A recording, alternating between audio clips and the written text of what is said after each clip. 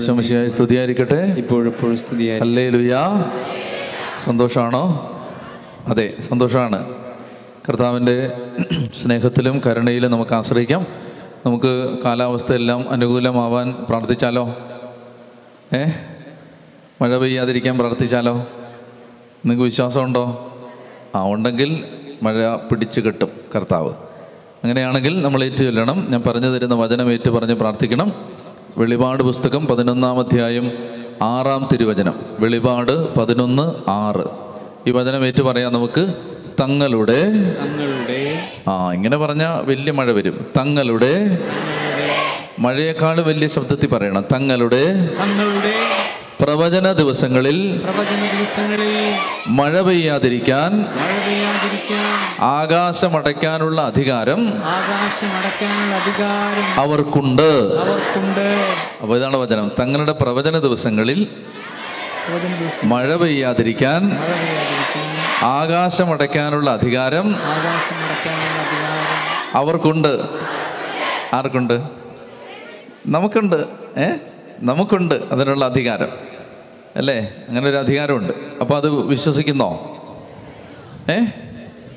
എന്നാൽ അത് ഉച്ചത്തിൽ വിശ്വാസത്തോടെ ഏറ്റു പറയാം. തങ്ങളുടെ പ്രവചന ദിവസങ്ങളിൽ മഴ പെയ്യാതിരിക്കാൻ ആകാശമടയ്ക്കാനുള്ള അധികാരം അവർക്കുണ്ട്. ഇതിങ്ങനെ റോക്കറ്റ് വിടുന്ന പോലാണ്. അപ്പോൾ അതുകൊണ്ട് റോക്കറ്റ് വിടുന്ന പോലെ ഈ വചനം വിടണമെങ്കിൽ നമ്മളെന്നാ ചെയ്യേണ്ടതെന്ന് വെച്ചാൽ, നിങ്ങളുടെ വലതുകരം ഒന്ന് നീട്ടിപ്പിടിച്ചേ. നമ്മുടെ ആകാശത്തിൻ്റെ മേൽ അങ്ങോട്ട് നീട്ടിപ്പിടിക്കുകയാണ്. ഇത് മാമോദീസ സ്വീകരിച്ചിട്ടില്ലെങ്കിലും കർത്താവായ യേശുവിൻ്റെ നാമത്തിൽ വിശ്വസിക്കുന്ന, മാമോദീസ സ്വീകരിച്ചവരാണ് കൂടുതലും. ഇനി ആരെങ്കിലും മാമോദീസ സ്വീകരിക്കാത്തവരുണ്ടെങ്കിലും യേശുവിൻ്റെ നാമത്തിൽ വിശ്വസിക്കുന്ന, യേശുവിനെ സ്നേഹിക്കുന്ന, ഇത്രയും മതി. അങ്ങനെയുള്ളവരുടെ ഉയർത്തിപ്പിടിച്ച കൈയാണിത്. ആ കൈ അനുഗ്രഹത്തിൻ്റെ കൈയാണ്. നിങ്ങളുടെ എല്ലാം കൈ അനുഗ്രഹത്തിൻ്റെ കൈയാണ്. അപ്പോൾ ഈ അനുഗ്രഹത്തിൻ്റെ കരം ആകാശത്തിലേക്ക് ഉയർത്തിയിട്ട് നമ്മൾ ഈ വചനം പറയാൻ പോവുകയാണ്. വചനം പറഞ്ഞാൽ മാത്രം മതി, വേറൊന്നും പറയേണ്ട കാര്യമില്ല. അപ്പോൾ ഉച്ചത്തിൽ ഈ വചനം പറയാൻ പോവാണ്. നമുക്ക് ഇന്ന് നാളെയൊക്കെ ആകാശം അടയ്ക്കപ്പെടണം, അല്ലേ? നമ്മുടെ ഈ ആളുകൾക്കൊന്നും നനയാതെ സ്വസ്ഥമായിട്ടിരുന്ന് വചനം കേൾക്കാൻ പറ്റണം. അത്രയും മതി, അല്ലേ? അത് കഴിഞ്ഞ് മഴയൊക്കെ പെയ്തൊട്ട്, അല്ലേ? നമ്മുടെ കാര്യം കഴിഞ്ഞില്ലേ, അല്ലേ?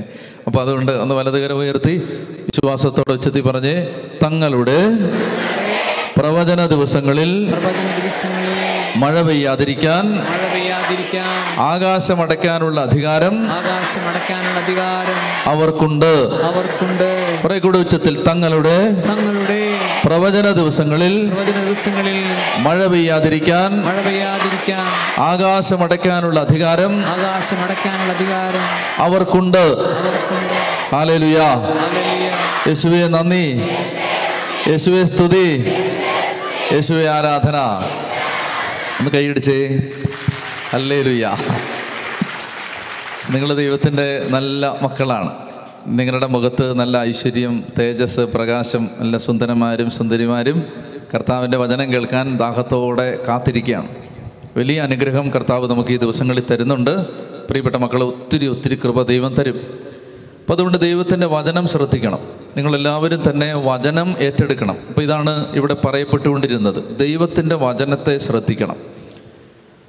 തെസ്സലോനിക്കായിലെ സഭയിലെ ആളുകളെ പൗലോസ്ലീഹ ദൈവവചനം അറിയിക്കാനായിട്ട് പോകുന്നൊരു ഭാഗമുണ്ട്. അപ്പോൾ അവിടേക്ക് ചെല്ലുമ്പോൾ പൗലോസ്ലീഹ തെസ്സലോനിക്കായിൽ വചനം പറഞ്ഞതിന് ശേഷം അദ്ദേഹം വചനം പ്രസംഗിച്ചത് ബെറോയോ എന്ന് പറയുന്ന സ്ഥലത്താണ്. എന്ത് സ്ഥലമാണ്? പൊറോട്ടയൊന്നുമല്ല, എന്ത് സ്ഥലമാണ്? അപ്പോൾ അവിടെയാണ് ഈ പൗലോസ്ലീഹ വചനം പറയുകയാണ്. എവിടെ ചെന്നിട്ടാണ്? തെസ്സലോനിക്കായിൽ വചനം പറഞ്ഞതിന് ശേഷം പൗലോസ്ലീഹ വചനം പറയാനായിട്ട് പോകുന്ന സ്ഥലത്തിൻ്റെ പേരാണ്, എന്താണ് ആ സ്ഥലം? എന്ത് സ്ഥലമാണ്? എന്ത് സ്ഥലമാണ്? ആ സ്ഥലമാണ്. അപ്പോൾ അവിടേക്ക് ചെന്ന് കഴിഞ്ഞപ്പോൾ പൗലോസ്ലീഹ ആ സ്ഥലത്തെ ബെറോയ, അങ്ങനെ ബെറോയ എന്ന്, എന്താണ്? നിങ്ങളെന്താ പറഞ്ഞേ? ബെറോയ. പൊറോട്ട അല്ല, പൊറോട്ട അല്ല, പിന്നെന്താണ്? ബെറോയ. അപ്പോൾ അതൊന്ന് ചേട്ടന്മാരെല്ലാം ഒന്ന് പറഞ്ഞേ, എന്താണ്? ബെറോയ. അപ്പോൾ ഇവിടെ ചെന്നിട്ടാണ് തെസ്സലോനിക്കായിലെ ധ്യാനം കഴിഞ്ഞിട്ട് പൗലോസ്ലീഹയുടെ അടുത്ത ധ്യാനം എവിടെയാണ്? ബെറോഡ അല്ല, ബെറോയയിലാണ്. അപ്പോൾ ഈ ബെറോയയിൽ ചെന്ന് കഴിഞ്ഞപ്പോൾ അദ്ദേഹം ബെറോയയിൽ എത്തിക്കഴിഞ്ഞപ്പോൾ അദ്ദേഹം ഒരു അഭിപ്രായം പറയുകയാണ്. അദ്ദേഹം പറയുന്ന അഭിപ്രായം ഇങ്ങനെയാണ്. അപ്പോസ്തല പ്രവർത്തനത്തിൽ 17-ാം അധ്യായത്തിലാണ്. അപ്പോസ്തല പ്രവർത്തനം 17-ാം അധ്യായം 11-ാം വാക്യം. ബൈബിളുള്ളവർ തുറന്ന് വായിക്കുക. അപ്പോസ്തല പ്രവർത്തനം 17-ാം അധ്യായം 11-ാം വാക്യം. ഈ സ്ഥലത്തെ യഹൂദർ, ഏത് സ്ഥലത്തെ? ബെറോയയിലെ യഹൂദർ, ഈ സ്ഥലത്തെ യഹൂദർ തെസലോനിക്കായിലുള്ളവരെക്കാൾ മാന്യന്മാരായിരുന്നു. ഈ സ്ഥലത്തെ യഹൂദർ, ഏത് സ്ഥലത്തെ?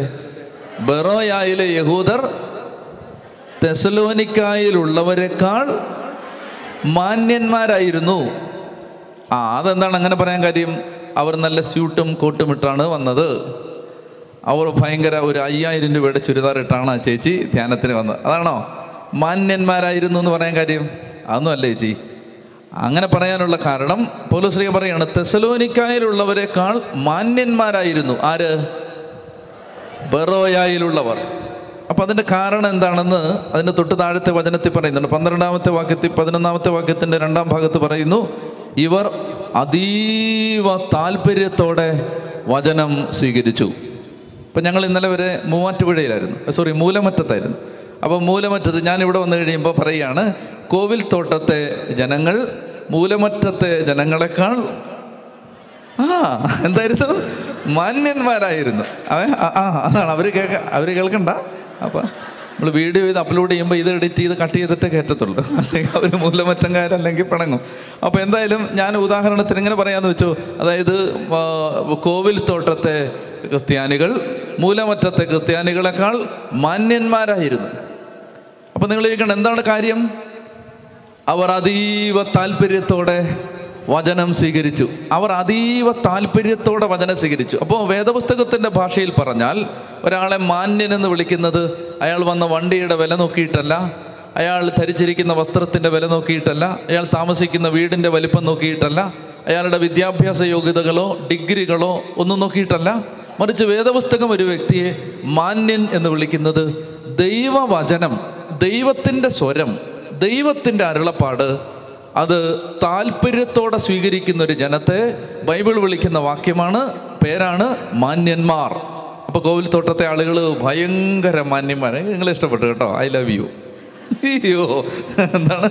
അതായത് ഭയങ്കര, അത് വലിയ താല്പര്യത്തോടാണ് നിങ്ങൾ വചനം സ്വീകരിക്കുന്നത് എന്നൊക്കെ പറഞ്ഞേ ഹല്ലേലൂയ, ഹല്ലേലൂയ. അപ്പോൾ ഇതാ കോവിൽത്തോട്ടത്തെ ദൈവമക്കൾ, ഇത് എല്ലാവരും, ലോകത്തുള്ള എല്ലാവരും കേൾക്കും കേട്ടോ ഇത്. അപ്പോൾ കോവിൽത്തോട്ടം അവിടെയുള്ള ക്രിസ്ത്യാനികൾ ആരാണ്? മാന്യന്മാരാണ്, മാന്യന്മാർ. സിസ്റ്റേഴ്സും അങ്ങനെ തന്നെ കേട്ടോ. നിങ്ങളും സിസ്റ്റേഴ്സിനൊരു വിഷമം, ഇനി ഞങ്ങളതിനകത്തുണ്ടോ? സിസ്റ്റേഴ്സും ഉണ്ട്. അപ്പോൾ കോവിൽത്തോട്ടത്തെ പ്രിയപ്പെട്ട ദൈവമക്കളെ, അവർ അതീവ താല്പര്യത്തോടെ വചനം സ്വീകരിച്ചു. ഇനി ആ താല്പര്യത്തോടെ വചനം സ്വീകരിക്കാൻ മാത്രമല്ല, വേറൊരു കാര്യം കൂടെ അവർ ചെയ്തു. എന്തെന്നറിയാമോ? അവർ ചെയ്തത്, പൗലോസ് പറഞ്ഞ കാര്യങ്ങൾ സത്യമാണോ എന്നറിയാൻ അവർ വിശുദ്ധ ഗ്രന്ഥങ്ങൾ അനുദിനം പരിശോധിച്ചിരുന്നു. മനസ്സിലായി? നിങ്ങളുടെ ആദ്യത്തെ ഭാഗമേ ഉള്ളൂ കറക്റ്റ്. എന്താണ്? വലിയ താല്പര്യത്തോടെ വചനം സ്വീകരിച്ചു. പക്ഷേ വേദപുസ്തകം ആരും അപ്പോൾ കോവിൽത്തോട്ടത്തെ ദൈവമക്കൾ പകുതി മാന്യന്മാരാണ്. അങ്ങനെ പറഞ്ഞാലോ? അല്ല, അങ്ങനെയല്ല. അപ്പോൾ അതുകൊണ്ട് ഈ മനുഷ്യർ തെസലോനിക്കായിലുള്ള ആളുകളെ പോലെയല്ല. അവർ ചെയ്തുകൊണ്ടിരുന്നത്, അവർ പൗലോസ് പറഞ്ഞ കാര്യങ്ങൾ സത്യമാണോ എന്നറിയാൻ അനുദിനം വിശുദ്ധ ഗ്രന്ഥങ്ങൾ പരിശോധിച്ചു കൊണ്ടിരുന്നു. അപ്പോൾ ഈ രണ്ട് കാര്യങ്ങളും ഇത് നടക്കണം. ഒന്ന്, താല്പര്യത്തോടെ വചനം സ്വീകരിക്കണം. രണ്ടാമതായി, നിങ്ങൾ ബൈബിൾ കൊണ്ടുവന്നിട്ട് ഈ പറയുന്ന വചനങ്ങൾ നിങ്ങൾ എടുത്ത് വായിച്ച് പരിശോധിച്ച് നിങ്ങളുടെ ഹൃദയത്തിൽ നിന്ന് അത് മനസ്സിലാക്കി, അതറിഞ്ഞ് ഗ്രഹിച്ച് അതിൻ്റെ അഭിഷേകം സ്വീകരിക്കണം. ഒന്ന് ഉച്ചത്തി പറഞ്ഞേ ഹല്ലേലൂയ. പ്രിയപ്പെട്ട മക്കളെ, അതുകൊണ്ട് ഈ ദൈവവചനം അങ്ങനെ വായിക്കുമ്പോൾ അനുഗ്രഹം കിട്ടും.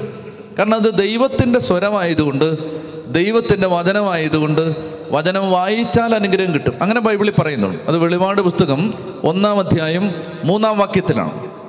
ബൈബിളുള്ളവർ എന്നെ വായിച്ച് സഹായിക്കണം. വെളിപാട് പുസ്തകം 1-ാം അധ്യായം 3-ാം വാക്യം. വെളിപാട് പുസ്തകം 1-ാം അധ്യായം 3-ാം വാക്യം വായിക്കാമോ?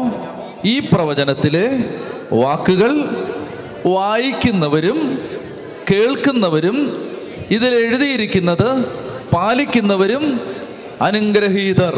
കണ്ടോ? ഈ പ്രവചനത്തിൽ, ഈ പുസ്തകത്തിലെ, ഇപ്പോൾ ബൈബിളിലെ വാക്കുകൾ, വാക്യങ്ങൾ, വചനങ്ങൾ വായിക്കുന്നവരും കേൾക്കുന്നവരും പാലിക്കുന്നവരും അനുഗ്രഹീതർ എന്ന് പറഞ്ഞ് ഈ പ്രവചനത്തിലെ ഇങ്ങനെ പറയരുത്. നിങ്ങൾ എന്ത് പറഞ്ഞാലും നല്ല ഉച്ചത്തിൽ പറയണം. നിങ്ങളുടെ റേഡിയോയ്ക്ക് ഫുൾ വോളിയം ആയിരിക്കണം. ഓക്കെ. ഈ പ്രവചനത്തിലെ വാക്കുകൾ വായിക്കുന്നവരും കേൾക്കുന്നവരും ഇതിൽ എഴുതപ്പെട്ടിരിക്കുന്നത് പാലിക്കുന്നവരും അനുഗ്രഹീതർ. അപ്പം നിങ്ങളൊരു ദൈവവചനം വായിച്ചാൽ നിങ്ങൾക്ക് അതിൻ്റെ അനുഗ്രഹം കിട്ടും. ഒരു ദൈവവചനം വായിച്ചാൽ മതി. അങ്ങനെ വായിച്ചാൽ തന്നെ അതിന് അനുഗ്രഹം കിട്ടും. അപ്പോൾ ഈ പ്രവചനത്തിലെ, ഈ പുസ്തകത്തിലെ വാക്കുകൾ വായിക്കുന്നവരും കേൾക്കുന്നവരും പാലിക്കുന്നവരും അനുഗ്രഹീതർ. ഞാൻ നിങ്ങളോട് ചോദിക്കട്ടെ, നിങ്ങൾ എന്ത് കാര്യത്തിനിറങ്ങിയാലും ഐശ്വര്യം ഉണ്ടാവാൻ അച്ഛൻ്റെ വഴി പറഞ്ഞു തരട്ടെ. എന്ത് കാര്യത്തിനിറങ്ങിയാലും, അതായത് നിങ്ങളൊരു തൈ നട്ടാൽ അത് മരമാവും, നിങ്ങളൊരു തട്ടുകട തുടങ്ങിയാൽ അത് വലിയ ഹോട്ടലാവും, നിങ്ങളൊരു പൂച്ചയെ വളർത്തിയാൽ അത് സിംഹം ആവില്ല, അത് വലിയൊരു പൂച്ചയാവും. അപ്പം നിങ്ങൾ എന്ത് കാര്യത്തിനിറങ്ങിയാലും അതിനകത്ത് ഒരു ഐശ്വര്യം ഉണ്ടാവും. ഇത് അച്ചട്ടാണ്, ഇത് കറക്റ്റാണ്, ഇതിന് ഒരു വ്യത്യാസമില്ല. അതിനുള്ള വഴി എത്ര പേർക്ക് കേൾക്കണം? എത്ര പേർക്ക്? നിങ്ങൾ മീൻ പിടിക്കാൻ പോയാൽ അന്ന് ചാകരയായിരിക്കും. അപ്പം അങ്ങനെയുള്ള ഒരു ഐശ്വര്യം അതുകൊണ്ട് ഈശോ മിശിഹ വന്നിട്ട് വള്ളത്തിൽ കയറിയ സമയത്ത് പത്രോസിന് യോഹന്നാനൊക്കെ വലിച്ചു കയറ്റാൻ പെടാപ്പാട് പെട്ട വിധത്തിൽ ആ മത്സ്യത്തിൻ്റെ ആധിക്യം ഉണ്ടായി എന്ന് പറഞ്ഞ പോലെ എല്ലാ കാര്യത്തിലും അനുഗ്രഹം, എല്ലാ കാര്യത്തിലും. അതായത് നിങ്ങളൊരു കാര്യത്തിന് അങ്ങോട്ട് ഇറങ്ങിയാൽ അതിനകത്തൊരു ഐശ്വര്യമാണ്. നിങ്ങളൊന്ന് ചെന്ന് നിന്നാൽ തന്നെ അവിടെ അനുഗ്രഹമാണ്. നിങ്ങൾ കാല് കുത്തുന്നിടത്തൊരു അനുഗ്രഹമാണ്. ഇപ്പം അങ്ങനെയാണോ? അയ്യോ, ഇതാ വരുന്നുണ്ടൊരു സാധനം, കാല് കുത്തിയാൽ തന്നെ നമ്മളെക്കുറിച്ചല്ല, വേറെ ഇപ്പം ഞാൻ സാധാരണഗതി പറയുന്നത് നിങ്ങളെക്കുറിച്ചല്ല, ഉഗാണ്ട എന്നാണ്. ഇപ്പോൾ ഉഗാണ്ട എന്ന് പറയാൻ വയ്യ. ഉഗാണ്ട എന്നൊരു ചേട്ടൻ ധ്യാനത്തിന് വന്നായിരുന്നു. അയാൾ പറഞ്ഞു, അവിടുത്തെ മലയാളികളൊക്കെ അച്ഛനോട് ഭയങ്കര കലിപ്പിലാണ്, ഇനി മേലാൽ ഉഗാണ്ടയെ കുറ്റം പറയരുത്. അപ്പോൾ ഇത് ശ്രദ്ധിച്ചേ, എല്ലാ കാര്യത്തിലും അനുഗ്രഹിക്കപ്പെടാൻ ഒരു വഴിയുണ്ട്. അത് 1-ാം സങ്കീർത്തനം എടുക്കണം. സങ്കീർത്തനം 1 നിങ്ങൾ ബൈബിളിൽ കൊണ്ടുവന്നിട്ടുണ്ടോ? ഉള്ളവരെല്ലാം എടുത്ത് ഇല്ലാത്തവർക്ക് വേണ്ടി കൂടി വായിക്കണം.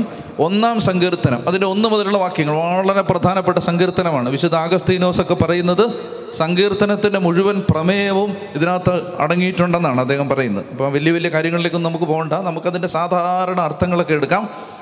സങ്കീർത്തനത്തിന് 1-ാം സങ്കീർത്തനം എടുത്തോ. ഉച്ചത്തിൽ വായിക്കാം. ദുഷ്ടരുടെ ഉപദേശം സ്വീകരിക്കുകയോ പാപികളുടെ വഴിയിൽ വ്യാപരിക്കുകയോ പരിഹാസകരുടെ പീഠങ്ങളിൽ ഇരിക്കുകയോ ചെയ്യാത്തവൻ ഭാഗ്യവാൻ. അവൻ്റെ ആനന്ദം കർത്താവിൻ്റെ നിയമത്തിലാണ്, രാവും പകലും അവൻ അതിനെക്കുറിച്ച് ധ്യാനിക്കുന്നു. ഇനി ഇങ്ങോട്ട് നോക്കിയേ, അതായത് ഇങ്ങനെ പറയുകയാണ്, ദുഷ്ടരുടെ ഉപദേശം സ്വീകരിക്കുകയോ. ഒന്നാമത്തെ ഒരു സാഹചര്യം പറയാണ്, ദുഷ്ടരുടെ ഉപദേശം സ്വീകരിക്കുക. ദുഷ്ടർ, ഇപ്പം നിങ്ങൾ ആരെക്കുറിച്ചാണ് ദുഷ്ടർ എന്ന് പറയുന്നത്? അവനൊരു ദുഷ്ടനാ, അച്ഛനൊരു ദുഷ്ടനാ, നിങ്ങളങ്ങനെ പറയില്ല. അല്ലെങ്കിൽ അങ്ങേരൊരു ദുഷ്ടനാണ്, അവളൊരു ദുഷ്ടയാണ്, അങ്ങനെ പറയുന്ന ആരെക്കുറിച്ചാണ്? നിങ്ങളങ്ങനെ പറയാറില്ല. വളരെ നല്ല ആളുകളാണ്, ഇരിപ്പ് കണ്ടാലേ അറിയാം, വളരെ നല്ല ആളുകളാണ്. അപ്പോൾ ദുഷ്ടരെന്ന് പറയും നമ്മൾ സാധാരണഗതിയിൽ, അതായത് നമുക്ക് പ്രയാസം വരുത്തുന്ന കാര്യങ്ങൾ ചെയ്യുന്നവരെയാണ് ദുഷ്ടരെന്ന് നമ്മൾ പറയുന്നത്. നമ്മൾ സാധാരണ ഭാഷ അങ്ങനെ പറയുന്നത്. നമുക്ക് വിഷമം ഉണ്ടാക്കുന്ന കാര്യങ്ങളാണ് അവർ ചെയ്യുന്നത്, അപ്പോൾ അവർ ദുഷ്ടനെന്ന് പറയും. എന്നാൽ ഇവിടെ ഉദ്ദേശിക്കുന്ന ദുഷ്ടൻ അതല്ല. ഈ ദുഷ്ടൻ എന്ന് പറഞ്ഞാൽ എന്തെന്നറിയാമോ? ഈ തെറ്റായ ഉപദേശം തരുന്നവനാണ് ദുഷ്ടൻ. തെറ്റായ ഉപദേശം തരുന്നവനാണ്. അതായത് വീട്ടിൽ ഭർത്താവും ഭാര്യയും തമ്മിൽ വഴക്കുണ്ടായി. അപ്പോൾ 2 ദിവസം വഴക്കായിരുന്നു. അപ്പോൾ അന്നേരം വീട്ടിലേക്ക് ഫോൺ വിളിക്കുമ്പോൾ അമ്മ പറയുകയാണ്, നീ ഇട്ടിട്ട് വാടി എന്ന് പറഞ്ഞാൽ ആ അമ്മ ആരാണ്? ദുഷ്ടയാണ്, അല്ലേ? അതൊരു തെറ്റായ ഉപദേശമാണ്. അങ്ങനെ ഇട്ടിട്ട് പോകാൻ പറ്റുമോ? അല്ലെ, എന്തോരം ഇടി കൊണ്ടിട്ടും ചേച്ചിമാരൊക്കെ ഇരിക്കുന്നുണ്ടില്ലേ? അതൊക്കെ ഇട്ടിട്ട് പോകാനായിരുന്നെങ്കിൽ എന്തോരം പോയി തീരുവോ ഇട്ടിട്ട് പോയാൽ? അങ്ങനെ ഇടിയൊക്കെ എന്തോരം കൊണ്ടതാണ്. അപ്പോൾ അതുകൊണ്ട് ഈ തെറ്റായ ഉപദേശം തരുന്നവരാണ് ദുഷ്ടർ. അപ്പോൾ ഇങ്ങനെ ചേട്ടൻ ഇങ്ങനെ വീട്ടിൽ പ്രശ്നമൊക്കെ അതിലിപ്പോൾ പോകുന്നു, ജോലിയൊന്നുമില്ല, ഒരു വള്ളം വാങ്ങിക്കണമെന്ന് ആഗ്രഹിച്ചിട്ട് നടക്കുന്നില്ല, അല്ലെങ്കിൽ ഒരു ജോലിക്ക് പോയിട്ട് ജോലി കിട്ടുന്നില്ല, വിദേശത്ത് പോകാൻ ആഗ്രഹിക്കുന്നത് നടക്കുന്നില്ല. അങ്ങനെ പ്രയാസപ്പെട്ടിരിക്കുന്ന സമയത്ത് ഒരാൾ വന്നിട്ട് പറയുകയാണ്, എനിക്ക് പരിചയമുള്ളൊരു സ്ഥലമുണ്ട്, അവിടെ പോയി ഒരു ആഭിചാരം ചെയ്താൽ എനിക്ക് പ്രശ്നം വന്നപ്പോൾ ഞാൻ അങ്ങനെ ചെയ്തത്, നിൻ്റെ ഈ കേസ് ശരിയാവാൻ ഒരു സ്ഥലത്ത് പോയി ഒരു കൂടോത്രം ചെയ്യാമെന്ന് പറഞ്ഞിട്ട് ഒരുത്തനെ വിളിച്ചുകൊണ്ട് പോയാൽ അവൻ്റെ പേരെന്താണ്? ദുഷ്ടൻ. മനസ്സിലായോ? അതായത് ഒരു കൊച്ച് ഇവിടെ ഇരിക്കുന്നതല്ല, ഉഗാണ്ട പറയാൻ പറ്റില്ലല്ലോ, നൈജീരിയയിലെ ഒരു കുട്ടി, ആ കുട്ടി പരീക്ഷയ്ക്ക് ഒരു വകയും പഠിച്ചിട്ടില്ല. ഒരു വകയും പഠിക്കാത്ത ആ കുട്ടി പരീക്ഷയ്ക്ക് പഠിക്കാതെ ഇങ്ങനെ വിഷമിച്ചിരിക്കുന്ന സമയത്ത് വേറൊരു കുട്ടി പറയാണ്, എൻ്റെ കയ്യിൽ 4 essay ഞാൻ കോപ്പി എഴുതി വെച്ചിട്ടുണ്ട്, ഞാൻ എഴുതിയിട്ട് നിനക്ക് ഞാൻ എഴുതാൻ തരാം എന്ന് പറഞ്ഞാൽ അതാരാണ്? ദുഷ്ടയാണ്. ഈ തെറ്റായ ഉപദേശം തരുന്നവരെയാണ് ഇവിടെ ദുഷ്ടരെന്ന് വിളിക്കുന്നത്. അപ്പോൾ തെറ്റായ ഉപദേശം തരുന്ന ആ ഉപദേശം ഒന്നും സ്വീകരിക്കുന്നില്ല. ലോകം പറയുന്നത് പോലെ ജീവിതത്തെ ക്രമപ്പെടുത്താൻ ലോകം പറയുന്ന അനുസരിച്ചല്ല. അതായത് തെറ്റായ ഉപദേശം സ്വീകരിക്കുന്നില്ല. നല്ല അടിയും തല്ലും ഒക്കെ ആയിട്ട് വീട്ടിലിരിക്കുന്ന സമയത്ത് അമ്മ വിളിച്ചിട്ട് പറയുകയാണ്, നീ ഇട്ടിട്ട് വാടി, നമുക്ക് കേസ് കൊടുക്കാമെന്ന് പറഞ്ഞാൽ ഇല്ല, അങ്ങനെയല്ല, അങ്ങനെ ഇട്ടിട്ട് വരാൻ പറ്റുമോ, പള്ളി വെച്ച് താലി കിട്ടിയതല്ലേ എന്നൊരാൾ പറയുമ്പോൾ അതാണ് ശരിയായ ഉപദേശം. തെറ്റായ ഉപദേശം തരുന്ന ആളുകളുടെ ഉപദേശം സ്വീകരിക്കാത്തവർ ഒന്നാമത്തേത്. രണ്ടാമത്തേത്, പാപികളുടെ വഴിയിൽ വ്യാപരിക്കുകയോ, പാപികളുടെ വഴിയിൽ വ്യാപരിക്കുകയോ. ഈ പാപി എന്ന് പറഞ്ഞാൽ പാപം ചെയ്യുന്ന ആളെന്ന് മാത്രമല്ല അതിൻ്റെ അർത്ഥം, ദൈവത്തിൻ്റെ ഇഷ്ടത്തിന് വിരുദ്ധമായി പ്രവർത്തിക്കുന്നവർ, അതാണ് പാപി. ദൈവം ആഗ്രഹിക്കാത്ത രീതിയിൽ പെരുമാറുന്നവർ, ദൈവം ആഗ്രഹിക്കാത്ത രീതിയിൽ പെരുമാറുന്ന ആളുകൾ, അതാണ് പാപി. അപ്പം അങ്ങനെയുള്ള ആളുകൾ സമ്മേളിക്കുന്ന സ്ഥലത്ത് സമ്മേളിക്കാത്ത, അങ്ങനെയുള്ള ആളുകളുടെ ഉപദേശമൊന്നും സ്വീകരിക്കാത്ത, അവരുടെ വഴിയിൽ വ്യാപരിക്കാത്ത, പരിഹാസകരുടെ പീഠങ്ങളിൽ ഇരിക്കാത്ത. പരിഹാസകരുടെ എന്ന് പറഞ്ഞാൽ എല്ലാവരുടെയും കുറ്റം പറഞ്ഞ് എല്ലാവരെയും വിധിച്ച്, നീ അറിഞ്ഞോടി കണ്ടല്ലോ അവള് ഓടിപ്പോയി. എൻ്റെ ഒരു സംശയം, അവളെന്തിനാ ഓടിയത്? വല്ല കാറും വിളിച്ച് പോക്കൂടായിരുന്നു? ഓടിപ്പോയി. നീ അറിഞ്ഞ അവൻ്റെ കൂടെ ഓടിപ്പോയി. അവരതേസമയം വളരെ വർത്താനമൊക്കെ പറഞ്ഞ് സാവധാനം നടന്നാണ് പോയത്. എന്നാലും പറയുന്നത് എന്താണ്? ഓടിപ്പോയെന്നാണ്. നീ അറിഞ്ഞോ? അവൻ്റെ വീട്ടിൽ ഇന്നലെ രാത്രി മുഴുവൻ ഭയങ്കര അടിയായിരുന്നു. നമ്മളിതെല്ലാം പറഞ്ഞിട്ട്, എൻ്റെ പ്രിയപ്പെട്ട സഹോദരങ്ങളെ, നിങ്ങളിതെല്ലാം പറഞ്ഞിട്ട് ആ ഓടിപ്പോയ പെണ്ണ് നിങ്ങൾ ഈ പറഞ്ഞതിൻ്റെ പേരിൽ തിരിച്ചു വരുമോ? അവിടെ കുറച്ചുകൂടെ സ്പീഡ് കൂട്ടി ഓടത്തല്ലേ ഉള്ളൂ നിങ്ങൾ പറഞ്ഞതിൻ്റെ പേരിൽ. അല്ലാതെ ഈ വീട്ടിലെ അടി നിങ്ങൾ പറഞ്ഞതിൻ്റെ പേരിൽ അവസാനിക്കുമോ? ഈ വീട്ടിലെ സാഹചര്യം നിങ്ങൾ പറഞ്ഞതിൻ്റെ പേരിൽ വ്യത്യാസപ്പെടുമോ? അപ്പോൾ അതാണ് പരിഹാസകർ എന്ന് പറഞ്ഞാൽ. അവർക്ക് എല്ലാ കാര്യത്തെക്കുറിച്ചും വിധി, എല്ലാ കാര്യത്തെക്കുറിച്ചും പരിഹാസം, എല്ലാ കാര്യത്തെക്കുറിച്ചും കുറ്റം പറയുന്ന. അപ്പോൾ ഇങ്ങനെയൊക്കെ ചെയ്യാത്തവർ. ഏറ്റവും കൂടുതൽ പരിഹാസം കാണണമെങ്കിൽ ഇന്ന് എവിടെ നോക്കിയാൽ മതി? അതുകൊണ്ട് ഈ സമയത്ത് പോയി TV തുറന്നാൽ മതി. അച്ഛന്മാരെ പരിഹാസം, കന്യാസ്ത്രീകളെ പരിഹാസം, സഭയെ പരിഹാസം, അല്ലേ? അപ്പോൾ അതൊക്കെ കണ്ടിട്ട് ഒരാൾ ഇങ്ങനെ രസിച്ചിരിക്കുകയാണ്. കുറച്ചുകൂടെ എന്താ പറയാത്തത്, ന്യൂസ് അവർ അരമണിക്കൂറുടെ കൂട്ടാത്ത എന്താണ് എന്നൊക്കെ പറഞ്ഞിരിക്കുകയാണ്. അങ്ങനെ ആ പരിഹാസം കേട്ടോണ്ടിരിക്കാനൊന്നും ഇവിടെ പറയുന്ന ദൈവഭക്തന് സമയമില്ല. ഇങ്ങനെ ഫേസ്ബുക്കിൽ ഇങ്ങനെ തോണ്ടി സകല പരിഹാസവും കണ്ടുകൊണ്ടിരിക്കാൻ ആ ദൈവഭക്തന് സമയമില്ല. ഐശ്വര്യം ഉണ്ടാവാനുള്ള വഴിയെ പറയുന്നത് കേട്ടോ. ഐശ്വര്യം, എല്ലാ കാര്യത്തിലും ഐശ്വര്യം, എന്ത് കാര്യത്തിന് ഇറങ്ങിയാലും ഐശ്വര്യം. അപ്പം ആ ഐശ്വര്യം ഉണ്ടാകാൻ ദൈവത്തിൻ്റെ വചനം പറഞ്ഞു തരുന്ന വഴിയാണ് ദുഷ്ടരുടെ ഉപദേശം സ്വീകരിക്കാത്തവർ, പാപികളുടെ വഴിയിൽ നടക്കാത്തവർ, പരിഹാസകരുടെ പീഠങ്ങളിൽ ഇരിക്കാത്തവർ. എന്ന് പറഞ്ഞാൽ അവർക്ക് ഈ ആവശ്യമില്ലാത്ത കാര്യങ്ങളൊന്നും തിരക്കാൻ സമയമില്ല. അവരെ സംബന്ധിച്ചിടത്തോളം ലോകത്തിൻ്റെ കാര്യങ്ങൾ, അങ്ങനെ ആവശ്യമില്ലാത്ത കാര്യങ്ങളെല്ലാം, നമ്മുടെ ജീവിതവുമായി ബന്ധപ്പെട്ടതല്ലാത്ത കാര്യങ്ങളൊന്നും തിരക്കാൻ സമയമില്ല. അങ്ങനെ തിരക്കാൻ സമയമില്ലാത്ത അവരുടെ ആനന്ദം ഫേസ്ബുക്കിലല്ല, അവരുടെ ആനന്ദം വാട്സപ്പിലല്ല, അവരുടെ ആനന്ദം വരുന്ന സകല കാര്യങ്ങളും 1000 പേർക്ക് ഫോർവേഡ് ചെയ്ത് കൊടുക്കുന്നതിനകത്തല്ല, അവരുടെ ആനന്ദം നാട്ടുകാരുടെ മക്കളുടെ കുറ്റം കണ്ടുപിടിക്കുന്നതിനകത്തല്ല. അവരുടെ ആനന്ദം കർത്താവിൻ്റെ നിയമത്തിലാണ്. കർത്താവിൻ്റെ നിയമം എന്ന് പറഞ്ഞാൽ ഈ വേദപുസ്തകത്തിലാണ്. അവരുടെ ആനന്ദം വചനത്തിലാണ്. ഐശ്വര്യം ഉണ്ടാവാനുള്ള വഴി കേട്ടോ, എല്ലാ കാര്യത്തിലും ഐശ്വര്യം. ഐ ചലഞ്ച് യു, വെല്ലുവിളിക്കുകയാണ് ഞാൻ ഈ പറയുന്ന കാര്യം ചെയ്തിട്ട് നിങ്ങൾക്ക് ഐശ്വര്യം ഉണ്ടായില്ലെങ്കിൽ എൻ്റെ അടുത്ത് വരണം. ഞാനീ പറയുന്ന കാര്യം ചെയ്തിട്ട് ഐശ്വര്യം ഉണ്ടായില്ലെങ്കിൽ വരണം. ഐശ്വര്യം ഉണ്ടായേ പറ്റൂ. 1000കണക്കിന് ജീവിതങ്ങളിൽ ഐശ്വര്യം ഉണ്ടായിട്ടുണ്ട്. ഐശ്വര്യം ഉണ്ടാവുന്ന എങ്ങനെയാണെന്നറിയാമോ? അവൻ്റെ ആനന്ദം കർത്താവിൻ്റെ വചനത്തിലാണ്. രാവും പകലും അവൻ അതിനെക്കുറിച്ച് ധ്യാനിക്കുന്നു. രാവും പകലും ജോലി ചെയ്യുന്നുണ്ട്, കോളേജിൽ പോകുന്നുണ്ട്, ഓഫീസിൽ പോകുന്നുണ്ട്, പണിക്ക് പോകുന്നുണ്ട്, കടലിൽ പോകുന്നുണ്ട്, അടുക്കള പണി ചെയ്യുന്നുണ്ട്, എല്ലാ കാര്യവും ചെയ്യുന്നുണ്ട്. പക്ഷെ അവൻ്റെ ആത്മാവിൽ ദൈവത്തിൻ്റെ വചനം കിടപ്പുണ്ട്. ഒന്ന് ഉച്ചത്തിൽ പറഞ്ഞേ ഹല്ലേലൂയാ, ഹല്ലേലൂയാ. ഒരു ഒന്നാം തരം വചനം പഠിപ്പിച്ചു തരാം, വേണോ? ഒന്നാം തരം വചനം, ഫസ്റ്റ് ക്വാളിറ്റിയാണ്, ഫസ്റ്റ് ക്ലാസ്. 57 സങ്കീർത്തനം 2 വാക്യം. 57 സങ്കീർത്തനം 2 വാക്യം. അതിങ്ങനെ സാധാരണ ചുമ്മാ പിറുപിറുക്കുന്ന പോലെ പറയരുത്, ഞാൻ പറയുന്ന പോലെ പറയണം. അത്യുന്നതനായ ദൈവത്തെ, അങ്ങനെ പറഞ്ഞേ. ഞാൻ അങ്ങനെയാണോ പറഞ്ഞേ? എങ്ങനെ ഞാൻ പറഞ്ഞ പോലെ പറഞ്ഞാൽ മതി. അത്യുന്നതനായ ദൈവത്തെ. ഞാൻ കൈപൊക്കി കണ്ടില്ലേ? അത്യുന്നതനായ ദൈവത്തെ ഞാൻ വിളിച്ചപേക്ഷിക്കുന്നു. 57 സങ്കീർത്തനം 2 വാക്യമാണ്. നല്ല വെടിക്കെട്ട് പോലെ പഠിച്ചോണം. അത്യുന്നതനായ ദൈവത്തെ, അങ്ങനല്ലല്ലോ ഞാൻ പറഞ്ഞേ. അത്യുന്നതനായ ദൈവത്തെ ഞാൻ വിളിച്ചപേക്ഷിക്കുന്നു. എനിക്ക് വേണ്ടി എല്ലാം ചെയ്തു തരുന്ന ദൈവത്തെ തന്നെ. ഓ, എന്നാ വചനമെന്നറിയാം? 57 സങ്കീർത്തനം 2 വാക്യം ഉറക്കെ പറഞ്ഞോണം. അത്യുന്നതനായ ദൈവത്തെ മാർത്താണ്ഡവർമാരളി ചെയ്യുന്നു. അതായത് അങ്ങനെ പറയണം. വലിയ രാജാവിൻ്റെ വിളംബരം പോലാണ് ഇത്. അങ്ങനെ പറയണം. നിങ്ങളല്ലാതെ അത്യുന്നതനായ ദൈവത്തെ അങ്ങനെ എന്ന് പറയരുത്. ഉറക്കെ പറയണം. നിങ്ങളുടെ സർവ്വശക്തി എടുത്ത് പറയണം. ഈ ചേച്ചിമാരൊക്കെ കെട്ടിയവനെ തെറി വിളിക്കുന്ന ഒരു ഒളി ഉണ്ടല്ലോ, ആ ഒളിത്ത് പറഞ്ഞു. കൂടുതൽ ഒളിയൊന്നും വേണ്ട, അത്രയും മതി. ഓക്കെ, ഉറക്കെ വിളിച്ച് പറഞ്ഞോ. അത്യുന്നതനായ ദൈവത്തെ.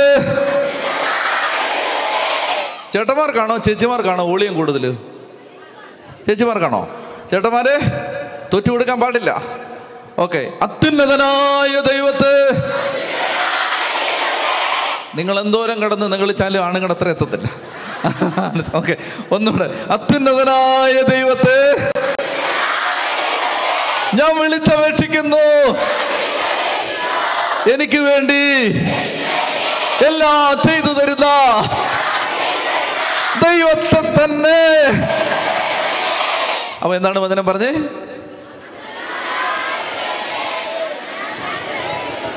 അത്യുന്നതനായ ദൈവത്തെ ഞാൻ വിളിച്ചപേക്ഷിക്കുന്നു. എനിക്ക് വേണ്ടി എല്ലാം ചെയ്തു തരുന്ന ദൈവത്തെ തന്നെ. ഇതൊരു 10 തവണ വീട്ടിലിരുന്ന് പറയണം. ഒരു 10 തവണ പറയണം. ഞാൻ ഈ അടുത്തിടയ്ക്ക് ഒരു സ്ഥലത്ത് അത്യാവശ്യമായിട്ട് പോകേണ്ടതുകൊണ്ട് വിമാനത്തിൽ പോവാണ്. പോകുന്ന സമയത്ത് ഞാൻ ഈ ലഗേജ് എടുക്കാനുള്ള തുണിയില്ല, എന്നാൽ ഒരു ഹാൻഡ് ബാഗിൽ എടുക്കാനുള്ളത് അത്ര ഉണ്ട്. അപ്പോൾ ഇതിന് 7 കിലോ ആണ് അവർ പറയുന്നത്. 7 കിലോ. പെട്ടിക്ക് തന്നെ ഉണ്ട് 5 കിലോ. പിന്നെ നമ്മുടെ ഈ ഉടുപ്പ് ഈ ലോയ്ക്കൊക്കെ എന്നാ വെയിറ്റ് ആണെന്നറിയാം. അപ്പോൾ അങ്ങനെ ഇത് നോക്കിയപ്പോൾ ഒരു 10-11 കിലോ ഉണ്ട് ഇത്. ഞാൻ അവിടെ ചെന്നിട്ട് ഈ ആൾ എന്നോട് പറഞ്ഞു ഇതിനെന്നാ തൂക്കമുണ്ട്. ഞാൻ പറഞ്ഞു ഇല്ല, കറക്റ്റ് തൂക്കമാണ് എന്നൊക്കെ പറഞ്ഞിട്ട് അയാൾ പറഞ്ഞു അത് എൻ്റെ പുറത്തെടുത്ത് വെക്കാൻ പറഞ്ഞു. ഞാൻ എടുത്ത് വെച്ചപ്പോൾ അത് 11 കിലോ ഉണ്ട്. ഇത്ര കിലോയാണ് അനുവദിക്കുന്നത്. അപ്പോൾ അയാൾ പറഞ്ഞു ഇത് ലഗേജ് വിടണമെന്ന് പറഞ്ഞു. ഞാൻ പറഞ്ഞു പറ്റില്ല സാർ, കാരണം എനിക്ക് അവിടെ ചെന്നിട്ട് വേഗം അടുത്ത മീറ്റിങ്ങിന് പോകാനുള്ളതാണ് എനിക്ക്. അതുകൊണ്ടാണ് ഞാൻ ഈ വിമാനത്തിൽ പോകുന്നത്, അല്ല ഈ പൈസ തന്ന് വിമാനത്തിൽ പോകും. അപ്പോൾ അദ്ദേഹം പറയുകയാണ് ഇല്ല അത് പറ്റില്ല സാർ. ഞാൻ പറഞ്ഞു എൻ്റെ ചേട്ടാ, ഞാനിങ്ങനെ എപ്പോഴും യാത്ര ചെയ്യുന്ന ഒരാളാണ്, നിങ്ങളിങ്ങനെ വാശി പിടിക്കരുത്, എനിക്ക് ഈ പെട്ടിയും കൊണ്ട് പോയേ പറ്റൂ. അപ്പോൾ ഇവൻ എന്ത് ചെയ്താൽ ഒരു 10 മിനിറ്റ് അവിടെ നിൽക്കുകയാണ്. ഇവൻ എന്ത് ചെയ്താൽ എന്നെ വിടില്ല. ഇത് ലഗേജ് വിടാനാണ് പറയുന്നത്. അപ്പം ഞാൻ പറഞ്ഞു ഇതിനകത്ത് എൻ്റെ ബൈബിളും ഞാൻ വായിക്കുന്ന പുസ്തകവും പിന്നെ അങ്ങനെയൊക്കെയുള്ള കാര്യമാണ്, ഇതൊന്നും ലഗേജിലൊന്നും വിടാൻ പറ്റില്ല. അപ്പോൾ ഇവൻ എന്ത് ചെയ്താൽ സമ്മതിക്കില്ല. ഞാൻ പറഞ്ഞത് പൈസ തരാം, ലഗേജ് വിട്, അല്ല ഹാൻഡ് ബാഗ് വിട്, കാശ് വേണേൽ തരാം, അപ്പോൾ അതിൻ്റെ അധിക ചാർജ് അടച്ചാൽ മതിയല്ലോ. അപ്പോൾ അവൻ പറഞ്ഞു അതൊന്നും പറ്റില്ല, ഇത് ചെറിയ ഫ്ലൈറ്റാണ്, അത് പറ്റില്ല. ആഹാ, നിങ്ങൾ നോക്കിക്കോണേ, എന്ത് സമ്മതിക്കുന്നു അവൻ്റെ മുഖമൊക്കെ അങ്ങ് മാറി. പറ്റില്ല സാർ, ഇത് പറ്റില്ലെന്ന് പറയും. അപ്പം ഞാൻ അവിടെ നിന്നോണ്ടേ, അത്യുന്നതനായ ദൈവത്തെ ഞാൻ വിളിച്ചപേക്ഷിക്കുന്നു, എനിക്ക് വേണ്ടി എല്ലാം ചെയ്തു തരുന്ന ഞാൻ അവനെ തന്നെ നോക്കിയിരിക്കുന്നത്. പക്ഷെ ഞാൻ ഇത് പറയുകയാണ്, അത്യുന്നതനായ ദൈവത്തെ ഞാൻ വിളിച്ചപേക്ഷിക്കുന്നു, എനിക്ക് വേണ്ടി എല്ലാം ചെയ്തു തരുന്ന ദൈവത്തെ. അവൻ നോക്കിയപ്പോൾ എന്തോ പെറുപെറുക്കാണ് ഇയാൾ. എന്തോ ഇയാൾ പെറുപെറുക്കാണ്. ഞാനിങ്ങനെ അത്യുന്നതനായ ദൈവത്തെ ഞാൻ വിളിച്ചപേക്ഷിക്കുന്നു എനിക്ക് വേണ്ടി. അപ്പോൾ ഇവൻ വിചാരിച്ചു വല്ല മന്ത്രം വല്ല പ്രാക്ക് വല്ല എന്ത് അറിയില്ലല്ലോ എന്താ ചെയ്യാണെന്ന്. അപ്പോൾ 2-3 തവണ ഞാനിങ്ങനെ പറഞ്ഞു അത്യുന്നതനായ ദൈവത്തെ ഞാൻ അപ്പോൾ എന്നിട്ട് ഞാൻ അത് കഴിഞ്ഞിട്ട് ഞാൻ പറഞ്ഞു, സാർ ഇത് ലഗേജ് വിടാൻ പറ്റില്ല, ഇത് ഹാൻഡ് ബാഗായിട്ട് ഞാൻ കൊണ്ടുപോട്ടെ. അപ്പോൾ അയാൾ പറഞ്ഞു, ഞാൻ എൻ്റെ മാനേജറോടൊന്ന് വിളിച്ചു നോക്കിട്ടെന്ന്. മാനേജറെ വിളിച്ചു. എന്നിട്ട് പറഞ്ഞു, ഇത് ഇങ്ങനെ 11 കിലോ ആയിട്ട് ഒരുത്ത് നിൽക്കുകയാണ്, അവനെ കയറ്റണോ? അയാൾ പറഞ്ഞു, കയറ്റി വിടറേ. അതായത് എന്താ നമ്മൾ പ്രാർത്ഥിച്ചത്? ഇത് അച്ചട്ടാണ്. അച്ചട്ടെന്ന് പറഞ്ഞാൽ അച്ചട്ട്. അത്യുന്നതനായ ദൈവത്തെ ഞാൻ വിളിച്ചപേക്ഷിക്കുന്നു എനിക്ക് വേണ്ടി എല്ലാം ചെയ്തു തരുന്ന. ഇപ്പം എൻ്റെ ഒരു അത്യാഗ്രഹം കൊണ്ടല്ല ഇത്. എനിക്ക് വേഗം അവിടെ ചെന്നിട്ട് പെട്ടെന്ന് അവിടെ ചെന്നിട്ട് ഉടനെ അവിടെ കയറാനുള്ളതാണ്. അതിന് ഇവൻ പറയാണ് ലഗേജിൽ അവിടെ 3/4 മണിക്കൂർ പോയി വായി നോക്കി നിൽക്കണം ലഗേജ് വിട്ടാൽ അല്ലേ. ഇത് അച്ചട്ടാണ്. ഞാനത് കഴിഞ്ഞ ദിവസം ഉണ്ടായൊരു കാര്യമാണ് ഞാൻ പറയുന്നത്. ഇത് അച്ചട്ടാണ്. അതുകൊണ്ട് സൂപ്പർ വചനമാണ് ഇത്. ശരിക്കും പൈസ തരേണ്ടതാണ്. പിന്നെ നിങ്ങളിപ്പോൾ അപ്പോൾ ഒന്ന് പറഞ്ഞാലോ, അത്യുന്നതനായ ദൈവത്തെ ഞാൻ വിളിച്ചപേക്ഷിക്കുന്നു എനിക്ക് വേണ്ടി എല്ലാം ചെയ്തു തരുന്ന ദൈവത്തെ തന്നെ. ഇപ്പം നിങ്ങൾ ശ്രദ്ധിച്ചേ, ഈ നിങ്ങൾ ബാങ്കിലൊക്കെ ചെന്നിട്ട് ലോണിനൊക്കെ നിൽക്കുന്ന സമയത്ത് മാനേജർ പറയുകയാണ് ലോൺ തരില്ല. അപ്പോൾ നിങ്ങൾ അത്യുന്നതനായ ദൈവത്തെ ഞാൻ വിളിച്ചപേക്ഷിക്കുന്നു എനിക്ക് വേണ്ടി. നിങ്ങൾ പറഞ്ഞു നോക്ക് നിങ്ങൾ പറഞ്ഞു നോക്കണം കേട്ടോ. പൈസ ഇല്ലാതെ തുണിക്കട കയറിയിട്ട് നല്ല 5000 രൂപയുടെ ചുരിദാർ എടുത്തിട്ട് അത്യുന്നതനായ ദൈവത്തെ അങ്ങനെയൊന്നും പറയരുത്. ന്യായമായ കാര്യങ്ങളെ ചെയ്യാവൂ കേട്ടോ. കാശൊന്നും കൊണ്ടുപോകാതെ സ്വർണ്ണക്കടയിൽ കയറി ചെന്നിട്ട് ഒരു 10 പവൻ്റെ മാല എടുത്തിട്ട് അത്യുന്നതനായ ദൈവം, നിങ്ങളെ പിന്നെ ജയിലിൽ വന്ന് കാണേണ്ടി വരും. അപ്പോൾ അതുകൊണ്ട് അങ്ങനെ ചെയ്യരുത്. ന്യായമായ കാര്യങ്ങളാണ് ഞാനീ പറയുന്നത്. അതായത് നമുക്ക് മാനുഷികമായി നമ്മളെ ആരെങ്കിലും സഹായിച്ചാലേ പറ്റൂ. ഇപ്പം എനിക്ക് അവിടെ എയർപോർട്ടിൽ എന്നെ ഏതെങ്കിലും ഒരു ഉദ്യോഗസ്ഥരെ പരിചയം ഉണ്ടായിരുന്നെങ്കിൽ അയാൾ വന്നിട്ട് പറഞ്ഞേനെ നമ്മുടെ സ്വന്തം അച്ഛനാണ്, എന്താ കയറ്റി വിടറേ എന്ന് പറഞ്ഞേനെ. എന്നാൽ നമുക്കങ്ങനെ ആരും പരിചയമില്ല. അപ്പം നമ്മളെ സഹായിക്കാൻ അവിടെ ആരേ ഉള്ളൂ? അത്യുന്നതനായ ദൈവം. ചുമ്മാ വെറും ദൈവമല്ല, അത്യുന്നതനായ ദൈവം. അത്യുന്നതൻ എന്ന് പറഞ്ഞാൽ എന്താ അർത്ഥം? അത്യുന്നതൻ എന്ന് പറഞ്ഞാൽ എന്താ? അത്യുന്നതൻ എന്ന് പറഞ്ഞാൽ എന്താ അർത്ഥം? സ്കൂളിലൊക്കെ പോകുന്ന പിള്ളേര് പറ അത്യുന്നതൻ. എന്തവനെ? അതൊന്നുമല്ല. അത്യുന്നതൻ എന്ന് പറഞ്ഞാൽ എല്ലാറ്റിലും ഉന്നതൻ, എല്ലാവരിലും ഉന്നതൻ അല്ലേ? അതുക്കും മേലെ അതാണ്. അപ്പൊ എല്ലാറ്റിനും ഉപരി, എല്ലാവർക്കും ഉപരി. അപ്പൊ അങ്ങനെ ഞാൻ പറഞ്ഞു വരുന്നത് ബ്രദറെ അത് പാടണേ. അത്യുന്നതനായ ദൈവത്തെ ഞാൻ വിളിച്ചപേക്ഷിക്കുന്നു എനിക്ക് വേണ്ടി. ഇപ്പം ബ്രദർ ഇത് പാടും. ഇപ്പം പാട്ടായിട്ട് നിങ്ങൾ പഠിക്കും. പഠിച്ചു കഴിഞ്ഞാൽ നിങ്ങൾ ഇത് ഒരിക്കലും മറക്കില്ലത്. അത്യുന്നതനായ ദൈവത്തെ ഞാൻ വിളിച്ചപേക്ഷിക്കുന്നു എനിക്ക് വേണ്ടി എല്ലാം ചെയ്തു തരുന്ന ദൈവത്തിന്. വേഗം കേട്ടോ. അത്യുന്നതനായ ദൈവത്തെ ഞാൻ വിളിച്ചപേക്ഷിക്കുന്നു. പഠിക്കേ. അത്യുന്നതനായ ദൈവത്തെ ഞാൻ വിളിച്ചപേക്ഷിക്കുന്നു. ഒന്നുകൂടെ പഠിക്കാത്. അത്യുന്നതനായ ദൈവത്തെ ഞാൻ വിളിച്ചപേക്ഷിക്കുന്നു. ഒന്നുകൂടെ. അത്യുന്നതനായ ദൈവത്തെ ഞാൻ വിളിച്ചപേക്ഷിക്കുന്നു. എനിക്കു വേണ്ടി എല്ലാം ചെയ്തു തരുന്ന ദൈവത്തെ തന്നെ. ഒന്നുകൂടെ പഠിക്കേ. എനിക്ക് വേണ്ടി എല്ലാം ചെയ്തു തരുന്ന, എനിക്കു വേണ്ടി എല്ലാം ചെയ്തു തരുന്ന ദൈവത്തെ തന്നെ. എനിക്ക് വേണ്ടി എല്ലാം ചെയ്തു തരുന്ന ദൈവത്തെ തന്നെ. അത്യുന്നതനായ ദൈവത്തെ ഞാൻ വിളിച്ചപേക്ഷിക്കുന്നു. എനിക്കു വേണ്ടി എല്ലാം ചെയ്തു തരുന്ന ദൈവത്തെ തന്നെ. അത്യുന്നതനായ ദൈവത്തെ ഞാൻ വിളിച്ചപേക്ഷിക്കുന്നു. എനിക്ക് വേണ്ടി എല്ലാം ചെയ്തു തരുന്ന ദൈവത്തെ തന്നെ, അത്യുന്നതനായ ദൈവത്തെ ഞാൻ വിളിച്ചപേക്ഷിക്കുന്നു. എനിക്ക് വേണ്ടി എല്ലാം ചെയ്തു തരുന്ന ദൈവത്തെ തന്നെ, അത്യുന്നതനായ ദൈവത്തെ ഞാൻ വിളിച്ചപേക്ഷിക്കുന്നു. എനിക്ക് വേണ്ടി എല്ലാം ചെയ്തു തരുന്ന ദൈവത്തെ തന്നെ, അത്യുന്നതനായ ദൈവത്തെ ഞാൻ വിളിച്ചപേക്ഷിക്കുന്നു. എനിക്ക് വേണ്ടി എല്ലാം ചെയ്തു തരുന്ന ദൈവത്തെ തന്നെ, അത്യുന്നതനായ ദൈവത്തെ ഞാൻ വിളിച്ചപേക്ഷിക്കുന്നു. എനിക്ക് വേണ്ടി എല്ലാം ചെയ്തു തരുന്ന ദൈവത്തെ തന്നെ. ഇത് നിങ്ങളിപ്പോൾ 5-6 തവണ പാടിയില്ലേ? ഇത് 5-6 തവണ പാടിയിട്ട് ഇനി നിങ്ങൾ ചുമ്മാതിരിക്കുമ്പോൾ അറിയാതെ നിങ്ങൾ മൂളാൻ തുടങ്ങും, അത്യുന്നതനായ ദൈവ. മനസ്സിലായി? ഇത് അറിയാതെ കയറി വരാൻ തുടങ്ങും. നമ്മളിത് ആവർത്തിച്ച് കുറേ പാടിക്കഴിഞ്ഞപ്പോൾ, അല്ലേ ഇത് ചൊല്ലിക്കഴിഞ്ഞാൽ, ഇത് ഏറ്റു പറഞ്ഞു കഴിഞ്ഞാൽ അറിയാതെ, നമ്മളറിയാതെ ഇത് നമ്മുടെ അകത്തുനിന്ന് വരാൻ തുടങ്ങും.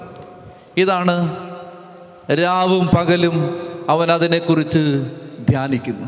എൻ്റെ അടുത്തൊരു അച്ഛൻ പറഞ്ഞേ, അച്ഛനിങ്ങനെ നടന്നു പോകുന്ന സമയത്ത് ഒരു അമ്മച്ചി, ഒരു അമ്മ ഒരു ഭയങ്കര തെറി വിളിച്ചു. അച്ഛനെ അല്ല, ഭർത്താവിനെ ആയിരിക്കും. അച്ഛൻ ഇങ്ങനെ ഓവർ ഹിയർ ചെയ്താണ്, കേട്ടതാണ്. ഭയങ്കര ഒരു തെറി. എൻ്റെ അടുത്ത് വന്നിട്ട് അച്ഛൻ പറയുകയാണ്, അച്ഛാ ഞാനിങ്ങനെ പോകുന്ന വഴിക്ക് ഒരു അമ്മ ഒരു ഭയങ്കര തെറി എന്നാന്ന് കേൾക്കണോ? ഞാൻ പറഞ്ഞു എനിക്ക് കേട്ടോ, ചെറിയ കേട്ടോ. തെറി, ഭയങ്കര തെറി എന്ന് പറഞ്ഞാൽ മനസ്സിലായോ? പള്ള്. അത് തന്നെ. അപ്പം അത് തെറി വിളിച്ചിട്ട് എന്നെ പറ്റിയെന്നറിയാം.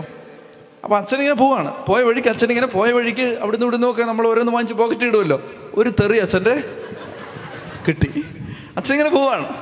പോയിട്ടേ അച്ഛൻ എൻ്റെ അടുത്ത്, ഞാൻ പറഞ്ഞപ്പോൾ അതിനകത്ത് ഇപ്പം എന്നാ കാര്യം, നമ്മളൊക്കെ എന്തോരം തെറി കേൾക്കുന്ന അങ്ങനെ പോകുന്ന വഴിക്കൊക്കെ.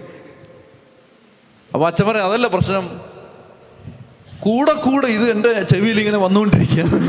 ഈ തെറി മറക്കാൻ പറ്റുന്നില്ല. ഇത് അച്ഛൻ ഇങ്ങനെ ഇരിക്കുമ്പോഴേ, കുർബാന ചൊല്ലുമ്പോഴൊക്കെ ഈ തെറി.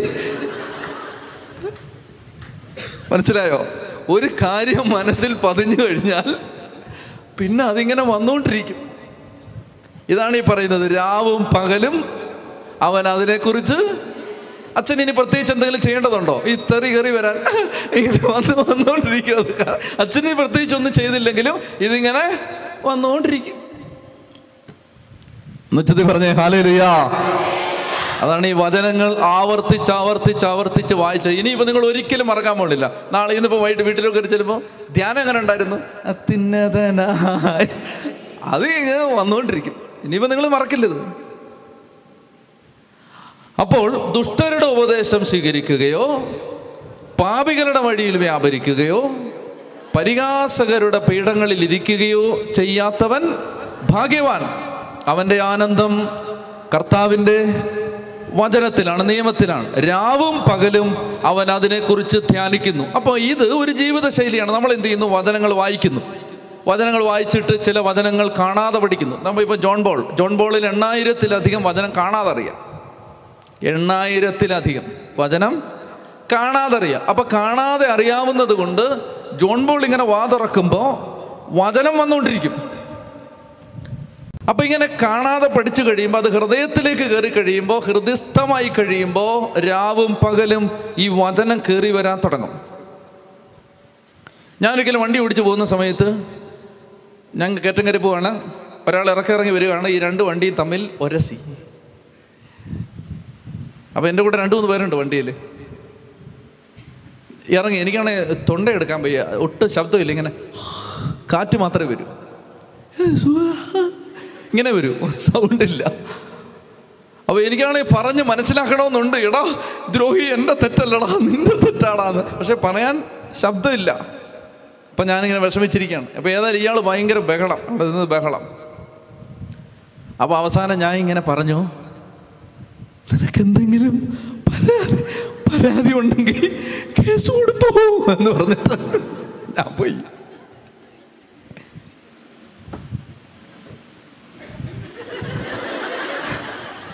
ശബ്ദമില്ല.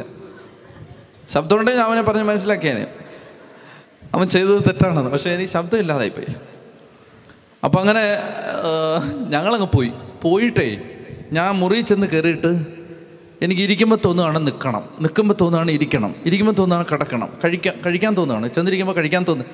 ഭയങ്കര ഒരു അസ്വസ്ഥത. ഞാൻ വിചാരിച്ചു എന്താ ഈ അസ്വസ്ഥത? അപ്പോൾ എൻ്റെ അകത്തുനിന്നൊരു സാധനം ഇങ്ങനെ വരികയാണ്, എന്തുകൊണ്ട് ദ്രോഹം നിനക്ക് സഹിച്ചുകൂടാ, എന്തുകൊണ്ട് ദ്രോഹം നിനക്ക് സഹിച്ചുകൂടാ, എന്തുകൊണ്ട് ദ്രോഹം നിനക്ക് സഹിച്ചുകൂടാ. ഞാൻ വിചാരിച്ചു ഇതെവിടുന്ന് വരുന്നു? ഇത് പണ്ടങ്കാണ്ട് വായിച്ച ഒരു വചനമാണിത്. പൗലോസ്ലീഹ ചോദിക്കുകയാണ്, എന്തുകൊണ്ട് ദ്രോഹം നിനക്ക് സഹിച്ചുകൂടാ. ആ കേസ് അയാളെ കണ്ടുപിടിച്ച് ആ കേസ് സെറ്റിലാകുന്നവരെ ഈ കാര്യം വന്നുകൊണ്ടിരിക്കുകയാണ്. എന്തുകൊണ്ട്? ഇതാണ് രാവും പകലും അവൻ അതിനെക്കുറിച്ച്, നമുക്ക് ഒന്നോ രണ്ടൊക്കെ അറിയൂ, എന്നിട്ട് പോലും ഇങ്ങനെ കയറി വരികയാണ്. അപ്പം ആലോചിച്ച് നോക്ക്, നമ്മൾ ഈ വചനം, ദൈവത്തിൻ്റെ വചനം പഠിച്ചുകൊണ്ടിരുന്നാൽ, വായിച്ചുകൊണ്ടിരുന്നാൽ, ഹൃദയസ്ഥമാക്കിയാൽ, രാവും പകലും അതിനെക്കുറിച്ച് ധ്യാനിച്ചാൽ, ഇത്രയും പിടി കിട്ടിയോ? എന്നാൽ അടുത്ത വായിച്ചേ. നീർച്ചാലിനരികെ നട്ടതും യഥാകാലം ഫലം തരുന്നതും ഇലകൊഴിയാത്തതുമായ വൃക്ഷം പോലെയാണവൻ. ഇത് അച്ചട്ടാണ്. എന്നെ വിശ്വസിക്കുക, ഈ കാര്യത്തെ എന്നെ വിശ്വസിക്കുക. അതായത് നിങ്ങൾ ഈ ദൈവവചനം ശ്രദ്ധിക്കാൻ തുടങ്ങിയാൽ, നിങ്ങൾ ഈ ദൈവവചനം പഠിക്കാൻ തുടങ്ങിയാൽ, നിങ്ങൾ ഈ ദൈവത്തിൻ്റെ വചനത്തെ തെസലോനിക്കായിലുള്ളവരെ പോലെയല്ല, ബെറോയായിലുള്ളവരെ പോലെ അവർ ദൈവവചനത്തെ താല്പര്യത്തോടെ സ്വീകരിച്ചു എന്ന് എഴുതപ്പെട്ടിരിക്കുന്നത് പോലെ നിങ്ങൾ ഈ ദൈവവചനത്തെ താല്പര്യത്തോടെ സ്വീകരിച്ചാൽ, നിങ്ങൾ ദുഷ്ടരുടെ ഉപദേശം സ്വീകരിക്കുകയോ പാപികളുടെ വഴിയിൽ വ്യാപരിക്കുകയോ പരിഹാസികളുടെ പീഠങ്ങളിൽ ഇരിക്കുകയോ ചെയ്യാതെ രാവും പകലും കർത്താവിൻ്റെ നിയമത്തെക്കുറിച്ച് ധ്യാനിച്ചാൽ, നിങ്ങളുടെ ഹൃദയത്തിൽ വചനം കിടന്നാൽ, നിങ്ങളുടെ ഹൃദയത്തിൽ നിന്ന് നിങ്ങളുടെ മനസ്സിലേക്ക്, ബുദ്ധിയിലേക്ക്, ഓർമ്മയിലേക്ക് വചനം വന്നാൽ, നിങ്ങൾ ഈ വചനം ഉച്ചരിച്ചാൽ, അച്ചട്ടാണിത്. നീർച്ചാലിനരികെ നട്ടതും യഥാകാലം ഫലം തരുന്നതും ഇലകൊഴിയാത്തതുമായ വൃക്ഷം പോലെയാണ്. എന്ന് വെച്ചാൽ ഈ വ്യക്തി, ദൈവത്തിൻ്റെ ഈ വചനം ഹൃദയത്തിൽ കിടക്കുന്ന വ്യക്തി ആഗ്രഹിക്കുന്നത്, ആ വ്യക്തിയുടെ ആവശ്യം, ഈ കാര്യത്തിൻ്റെ മേൽ ദൈവത്തിൻ്റെ ഇടപെടലുണ്ടാവും. ഞാനത് നേരിട്ട് ഇപ്പം ഞാൻ ജോൺ ബോളിൻ്റെ കാര്യം എല്ലാം പറയുന്നത് കേട്ടോ. ജോൺ ബോൾ ഞങ്ങൾ ഒരുമിച്ച് ഒരു സ്ഥലത്ത് യാത്ര ചെയ്ത് ഒരു രാജ്യത്തെ ഞങ്ങൾ ശുശ്രൂഷ ചെയ്യുകയാണ്. അപ്പോൾ അവിടെ ചെന്നപ്പോൾ ഇവൻ എൻ്റെ അടുത്ത് പറഞ്ഞു, അച്ഛാ, 4 കളറിലുള്ള പേന, ഒരു പേന തന്നെ അതിൻ്റെ 4 എന്താണ് പറയുന്നത്, റീഫിൽ 4 എണ്ണം, ഓരോന്നിനും ഓരോ കളർ, അങ്ങനെ ഒരു പേന കണ്ടിട്ടുണ്ടോ? ഇങ്ങനെ ഒരു സൈഡ് ഇങ്ങനെ ഞെക്കുമ്പോൾ ഒരു കളർ വരും, വേറൊരു സൈഡ് ഞെക്കുമ്പോൾ വേറെ. കണ്ടിട്ടുണ്ടോടാ? കണ്ടിട്ടുണ്ടല്ലേ? അങ്ങനെ ഒരു പേന. അപ്പോൾ ഇവൻ പറയാണ്, അച്ഛാ, അങ്ങനത്തെ ഒരു പേന ഉണ്ടായിരുന്നെങ്കിൽ, ഞാൻ പറഞ്ഞു ഇന്ത്യയിലും കാണാമായിരുന്നു, നമുക്ക് നോക്കാമായിരുന്നു. ഈ അറിയാൻ വയ്യാത്ത രാജ്യത്ത് വന്നിട്ട് ഇനി 4 കളറിലെ പേന, അവൻ്റെ ഭാഷ പോലും അറിയാൻ പാടില്ല, ഇനി 4 കളറിലെ പേന എന്ന് പറഞ്ഞാൽ അവൻ പിന്നെ പിടിച്ച് ജയിലിലിടും, വേറെ വല്ലതും ആണെങ്കിൽ. അപ്പോൾ ഞാൻ പറഞ്ഞു, ഇത് എനിക്ക് ഒരു കളറുള്ള പേന തന്നെ അധികം, എന്നിട്ട് തന്നെ ഇത് മുഴുവൻ കീറാറായി വരച്ച്, നീ 4 കളറുള്ള പേനയൊക്കെ വാങ്ങിയിരു എന്നൊക്കെ ഞാൻ എന്തൊക്കെയോ പറഞ്ഞു വിട്ടു. അപ്പോൾ ഇവൻ പറയുകയാണ്, 4 കളറിലുള്ളൊരു പേന ഉണ്ടായിരുന്നെങ്കിൽ നല്ലതായിരുന്നു. പിറ്റേ ദിവസം രാവിലെ ഞാൻ ശുശ്രൂഷയ്ക്കായിട്ട് പള്ളിയിലേക്ക് ചെന്നപ്പോൾ ഒരു അമ്മച്ചി എന്നെ വിളിച്ചിട്ട്, അച്ഛാ, ഞാൻ ഒരു സമ്മാനം തരാമെന്ന് പറഞ്ഞു. അമ്മച്ചിയല്ലേ സമ്മാനം. അപ്പോൾ അമ്മച്ചി സമ്മാനം ഒരു പൊതി കൊണ്ടുവന്ന് തന്നു. വൈകുന്നേരം ആയപ്പോൾ ഞാൻ ഈ പൊതി, ഞങ്ങൾ ഒരുമിച്ചിരിക്കുന്ന സമയത്ത് ഞാൻ പറഞ്ഞു, അതെന്നടാ, അത് അഴിച്ചു നോക്കാൻ പറഞ്ഞു. അമ്മച്ചി കൊണ്ടുവന്ന പൊതി അഴിച്ചപ്പോൾ ഉണ്ടല്ലോ, അതിനകത്ത് 4 കളറിലുള്ള ഒരു പേന. ഞാൻ പറഞ്ഞു, എടാ, ഇത് നിനക്കുള്ള സാധനമാണെന്ന് പറഞ്ഞു, നിനക്കുള്ളതാണ്. അപ്പോൾ അത് കഴിഞ്ഞ് ആ യാത്രയിൽ തന്നെയാണ് ഇവൻ പറയുകയാണ്, അച്ഛാ, ഒരു ബൈബിളിൻ്റെ ഫോട്ടോ കാണിച്ചിട്ട് പറയുകയാണ്, അച്ഛാ, എനിക്ക് ഈ ബൈബിൾ ഇവിടെ കാണും വാങ്ങിക്കാൻ കിട്ടുമോ? ഞാൻ പറഞ്ഞു, ഈ തിരക്കിനിടയ്ക്ക് ആ ബൈബിളൊക്കെ എവിടെ തപ്പിപ്പാനാണ്, നോക്കാം, നമുക്ക് എവിടെയെങ്കിലും കിട്ടുമോ നോക്കാം. അത് കഴിഞ്ഞ് ഞങ്ങൾ ബാഗ് എടുക്കാൻ വേണ്ടി ഞങ്ങളെ കൊണ്ടുപോകുന്ന അച്ഛൻ്റെ കാറിൻ്റെ ഡിക്കി തുറക്കുമ്പോൾ ദൈവം പറഞ്ഞ ബൈബിള് അതിനകത്തിരിക്കുന്നു. ഇനി അതിനൊക്കെ രസകരമായ വേറൊരു സംഭവം ഉണ്ടായി. നമ്മുടെ ഈ പോൾസൻ ചേട്ടൻ, പാട്ട് പാടുന്ന പോൾസൻ ചേട്ടൻ, ഞങ്ങളെല്ലാവരും ഉണ്ട്, 4 പേരുണ്ട്. അപ്പോൾ ഒരു സഹോദരൻ മുമ്പിൽ നിൽക്കുന്നു, ഞാൻ രണ്ടാമത് നിൽക്കുന്നു, ജോൺ ബോൾ മൂന്നാമത് നിൽക്കുന്നു. അത് കഴിഞ്ഞ് 2 ചേച്ചിമാർ, എനിക്ക് പരിചയമില്ലാത്ത വേറെ ഏതോ ഭാഷക്കാർ, വേറെ ഏതോ രാജ്യക്കാർ, 2 ചേച്ചിമാർ, അതിൻ്റെ പുറകിൽ പോൾസൻ ചേട്ടൻ. അപ്പോൾ ഇവൻ പറയുകയാണ്, ഈ ജോൺ ബോൾ പറയുകയാണേ, അച്ഛാ ഈ ചേച്ചിമാരങ്ങ് മാറിയായിരുന്നെങ്കിൽ ഈ പോൾസൻ ചേട്ടന് നമ്മുടെ കൂടെ വരായിരുന്നു. ഇത് പറയുകയും ഒരു ഉദ്യോഗസ്ഥൻ വന്ന് ഇവരെ പിടിച്ചുകൊണ്ട് വേറെ സ്ഥലത്തേക്ക്. നിങ്ങൾ ആലോചിച്ച് 8000 വചനമാണ് അവൻ്റെ അകത്ത് കിടക്കുന്നത്. 8000 വചനം. അപ്പം അവൻ്റെ കാര്യത്തെ അവൻ ഒരു കാര്യം പറയുമ്പോൾ അത് അതുപോലെ അങ്ങ് നടക്കുകയാണ്. ഞാനതുകൊണ്ട് പറഞ്ഞേടാ, എനിക്ക് വയ്യാതാവും, പ്രായമാവും, അസുഖം, അങ്ങനെയൊന്നും നീ പറയരുത്. അവർക്ക് പറഞ്ഞേ ഹല്ലേലൂയാ, ഹല്ലേലൂയാ. അച്ഛൻ്റെ കാലശേഷം വേണം എനിക്ക് നന്നായിട്ട് ശുശ്രൂഷ ചെയ്യാൻ. എന്നൊന്നും നീ പറയല്ലേ, കാരണം ഞാൻ വണ്ടി ഇടിച്ച് മരിക്കാൻ സാധ്യതയുണ്ട്.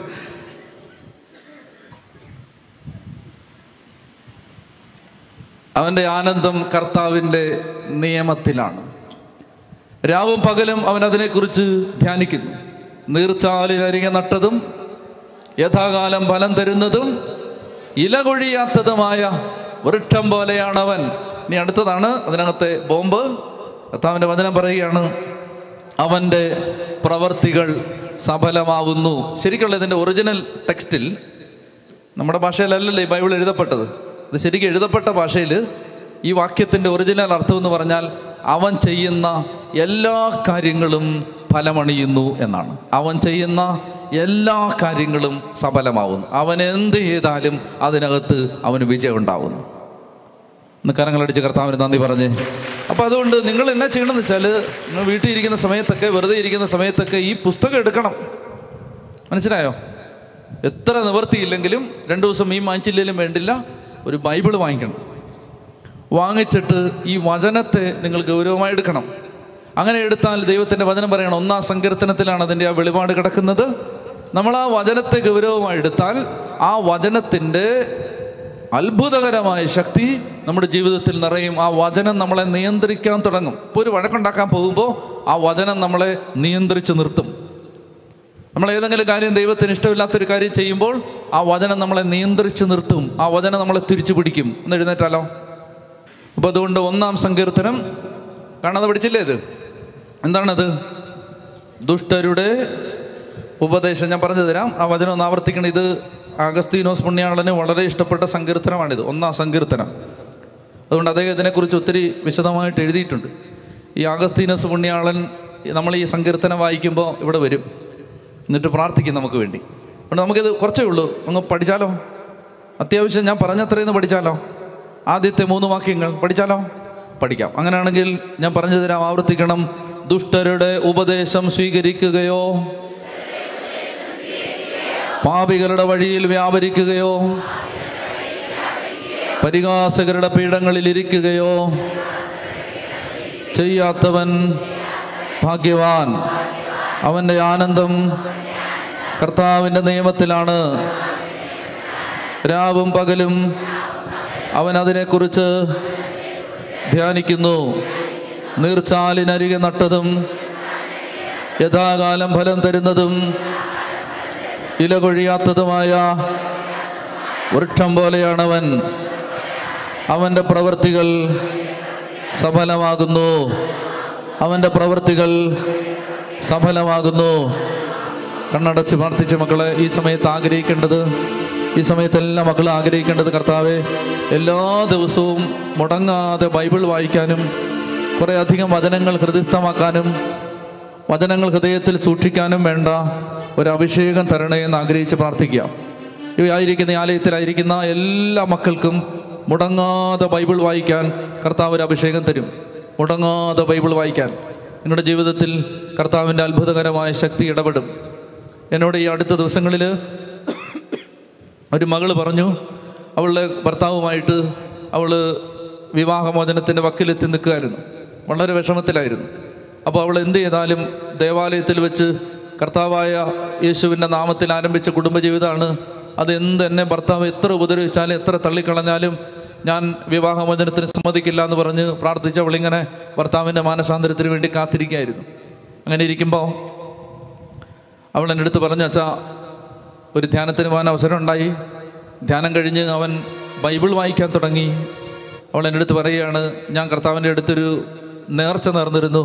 കർത്താവേ, ഞാൻ വെളിപാട് പുസ്തകം വായിച്ച് തീരും മുമ്പ് എൻ്റെ ഭർത്താവ് ബൈബിൾ കയ്യിലെടുത്ത് വായിക്കണം. വെളിപാട് പുസ്തകം ഞാൻ വായിച്ച് തീരുന്നതിന് മുമ്പ്, ആദ്യം മുതൽ വായിക്കുകയാണ്, വെളിപാട് വായിച്ച് തീരും മുമ്പ് എൻ്റെ ഭർത്താവ് ബൈബിൾ കയ്യിലെടുക്കണം. അവൾ പറയുകയാണ്, ഇനി ഒരു 2 അധ്യായം കഴിഞ്ഞാൽ വെളിപാട് തീരും. അതിനു മുമ്പ് എൻ്റെ ഭർത്താവ് ധ്യാനം കൂടാനും വന്നു. എന്നോടൊരു ബൈബിൾ ചോദിച്ചു വാങ്ങി. എൻ്റെ ഭർത്താവ് ബൈബിൾ വായിക്കാൻ തുടങ്ങി. കണ്ടോ? അപ്പോൾ അതിനകത്ത് ഒരു അനുഗ്രഹം ഉണ്ടായിട്ടല്ലേ ഇത്. അപ്പോൾ അതുകൊണ്ട് വളരെ വിഷമിച്ചിരുന്നൊരു പെൺകുട്ടിയാണ്. വളരെ വിഷമിച്ച് ഒത്തിരി നാളായിട്ട് കണ്ണുനീരോടെ വന്നുകൊണ്ടിരുന്ന ഒരു മകളാണത്. പക്ഷെ അവളുടെ ജീവിതത്തിൽ ഇപ്പോൾ പ്രത്യാശയുടെ സൂര്യോദയം ഉണ്ടാകാൻ തുടങ്ങിയിരിക്കുന്നു. അപ്പോൾ അതുകൊണ്ട് നിങ്ങൾ ഈ ദേശത്തുള്ള എല്ലാ മക്കളും അനുഗ്രഹിക്കപ്പെടാനുള്ള ഒരു കാര്യമാണ് ഞാൻ പറയുന്നത്. നിങ്ങൾ ദൈവവചനത്തെ സ്വീകരിക്കണം, വചനത്തെ ഗൗരവമായിട്ട് എടുക്കണം. നിങ്ങളുടെ വീട്ടിലൊക്കെ ഉച്ചത്തിൽ ബൈബിൾ വായിക്കണം. ഞാനതിനെക്കുറിച്ച് അല്പം കഴിഞ്ഞ് പറയാം. ഉറക്കെ ബൈബിൾ വായിക്കണം. ഒത്തിരി അന്ധകാരം നമ്മുടെ വീടുകളിൽ നിന്ന് മാറിപ്പോകും. നിങ്ങളുടെ മക്കൾക്ക് മാനസാന്തരം വരും. നിങ്ങളുടെ ജീവിത പങ്കാളിയുടെ മദ്യപാനം മാറും. നമ്മുടെ തെറ്റായ സ്വഭാവങ്ങളെല്ലാം മാറും. ദൈവത്തിൻ്റെ വചനം നമുക്ക് വേണ്ടി പ്രവർത്തിക്കാൻ തുടങ്ങും.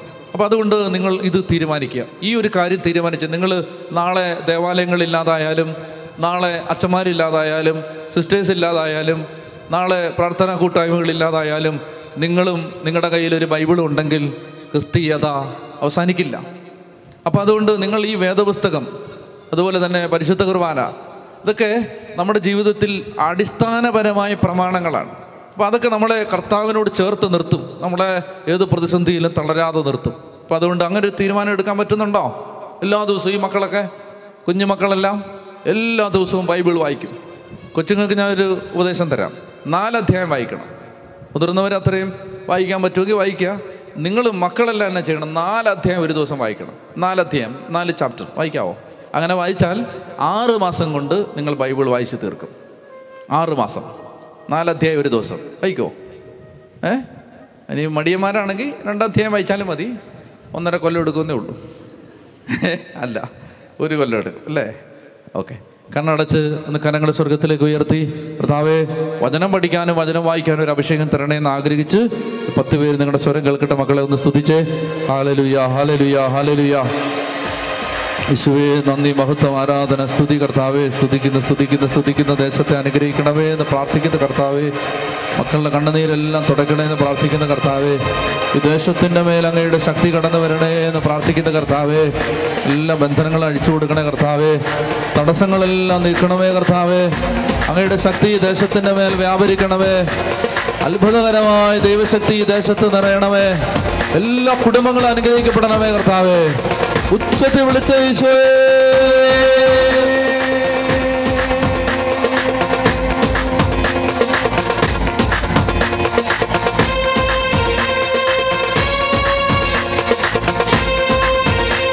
കരങ്ങളടിച്ച്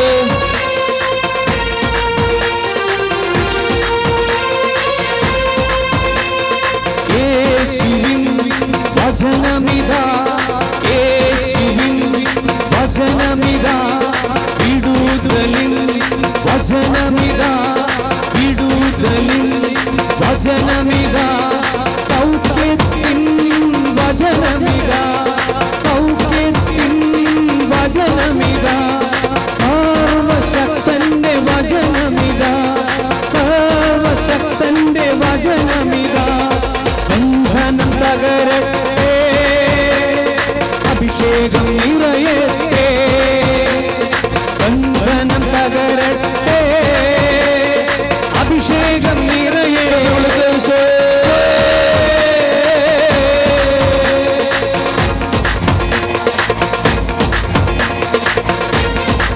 കർത്താവേ, ദേശത്തിൻ്റെ മേൽ വ്യാപരിക്കണമേ, എല്ലാ ജീവിതങ്ങളുടെ മേലും ഒന്ന് വ്യാപരിക്കണമേ. അടിമത്തത്തിൻ്റെ ചെങ്ങലകൾ അഴിക്കുന്ന കർത്താവിൻ്റെ ശക്തി ഈ ദേശത്തിൻ്റെ മേൽ വന്ന് വ്യാപരിക്കണമേ. എല്ലാ കുടുംബങ്ങളെ അങ്ങയുടെ ശക്തി വന്ന് നിറയണം കർത്താവേ. ഹൃദയങ്ങൾ തുറക്കണമേ, വചനം സ്വീകരിക്കാനായി കർത്താവേ, ലോകത്തിൻ്റെ ദേവൻ അംഗമാക്കിയ മനസ്സുകളെ തുറന്നു കൊടുക്കണമേ. ദൈവവചനത്തിനായി ഹൃദയങ്ങൾ തുറക്കപ്പെടണമേ. ദേശത്തങ്ങയുടെ അത്ഭുത ശക്തി വ്യാപരിക്കണമേ.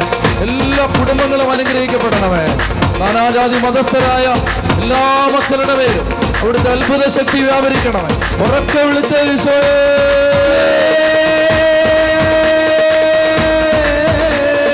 പരിശുദ്ധാത്മാവേ,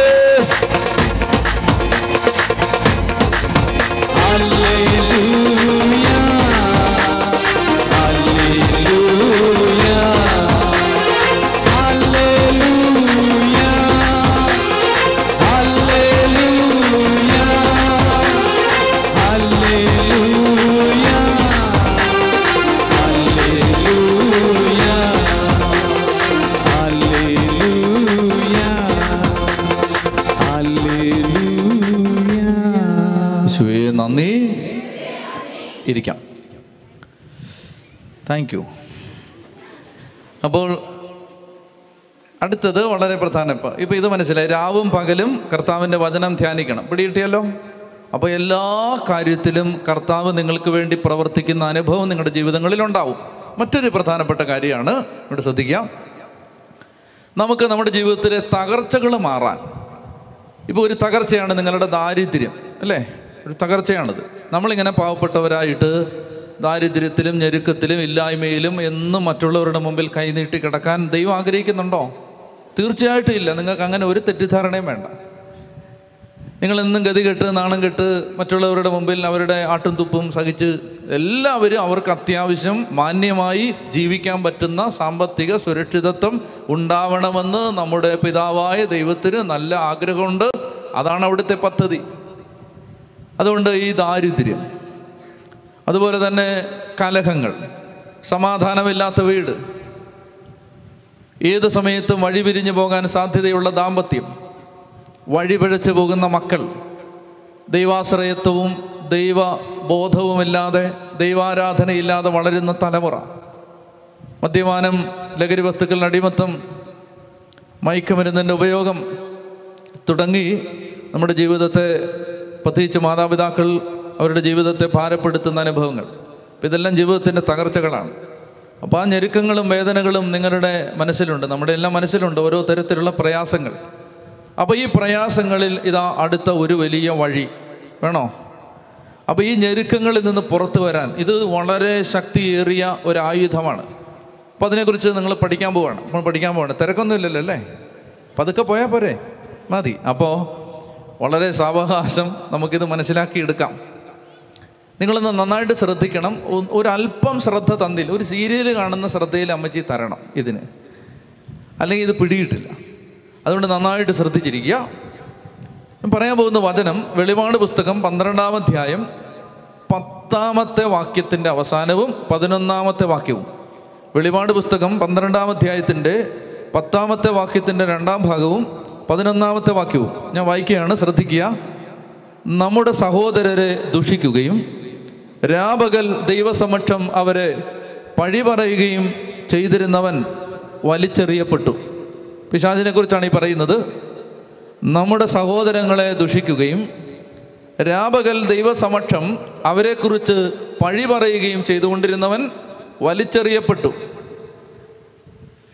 അവരാകട്ടെ, അവരാന്ന് പറഞ്ഞാൽ സഹോദരർ, വിശുദ്ധർ, ദൈവമക്കൾ, അവരാകട്ടെ, ദൈവമക്കളാവട്ടെ, കുഞ്ഞാടിൻ്റെ രക്തം കൊണ്ടും സ്വന്തം സാക്ഷ്യത്തിൻ്റെ വചനം കൊണ്ടും അവൻ്റെ മേൽ വിജയം നേടി. ആരുടെ മേൽ? പിശാചിൻ്റെ മേൽ, സാത്താൻ്റെ മേൽ വിജയം നേടി. ഒന്ന് നന്നായിട്ട് ശ്രദ്ധിക്കുക. ഇതെല്ലാവർക്കും പിടികിട്ടും, പക്ഷെ ശ്രദ്ധിക്കണം.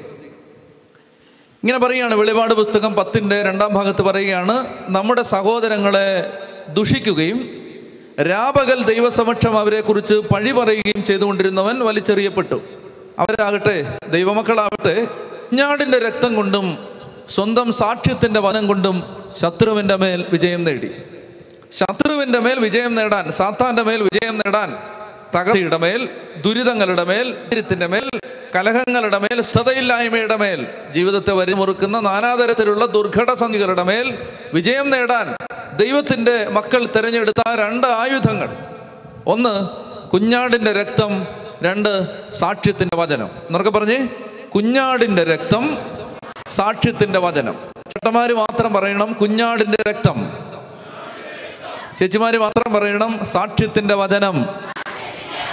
അപ്പൊ ഇത് ഒരു മത്സരമാണ് ഇത് ചേട്ടന്മാരും ചേച്ചിമാരും തമ്മിൽ. ചേട്ടന്മാര് പറഞ്ഞോളുക, കുഞ്ഞാടിന്റെ രക്തം.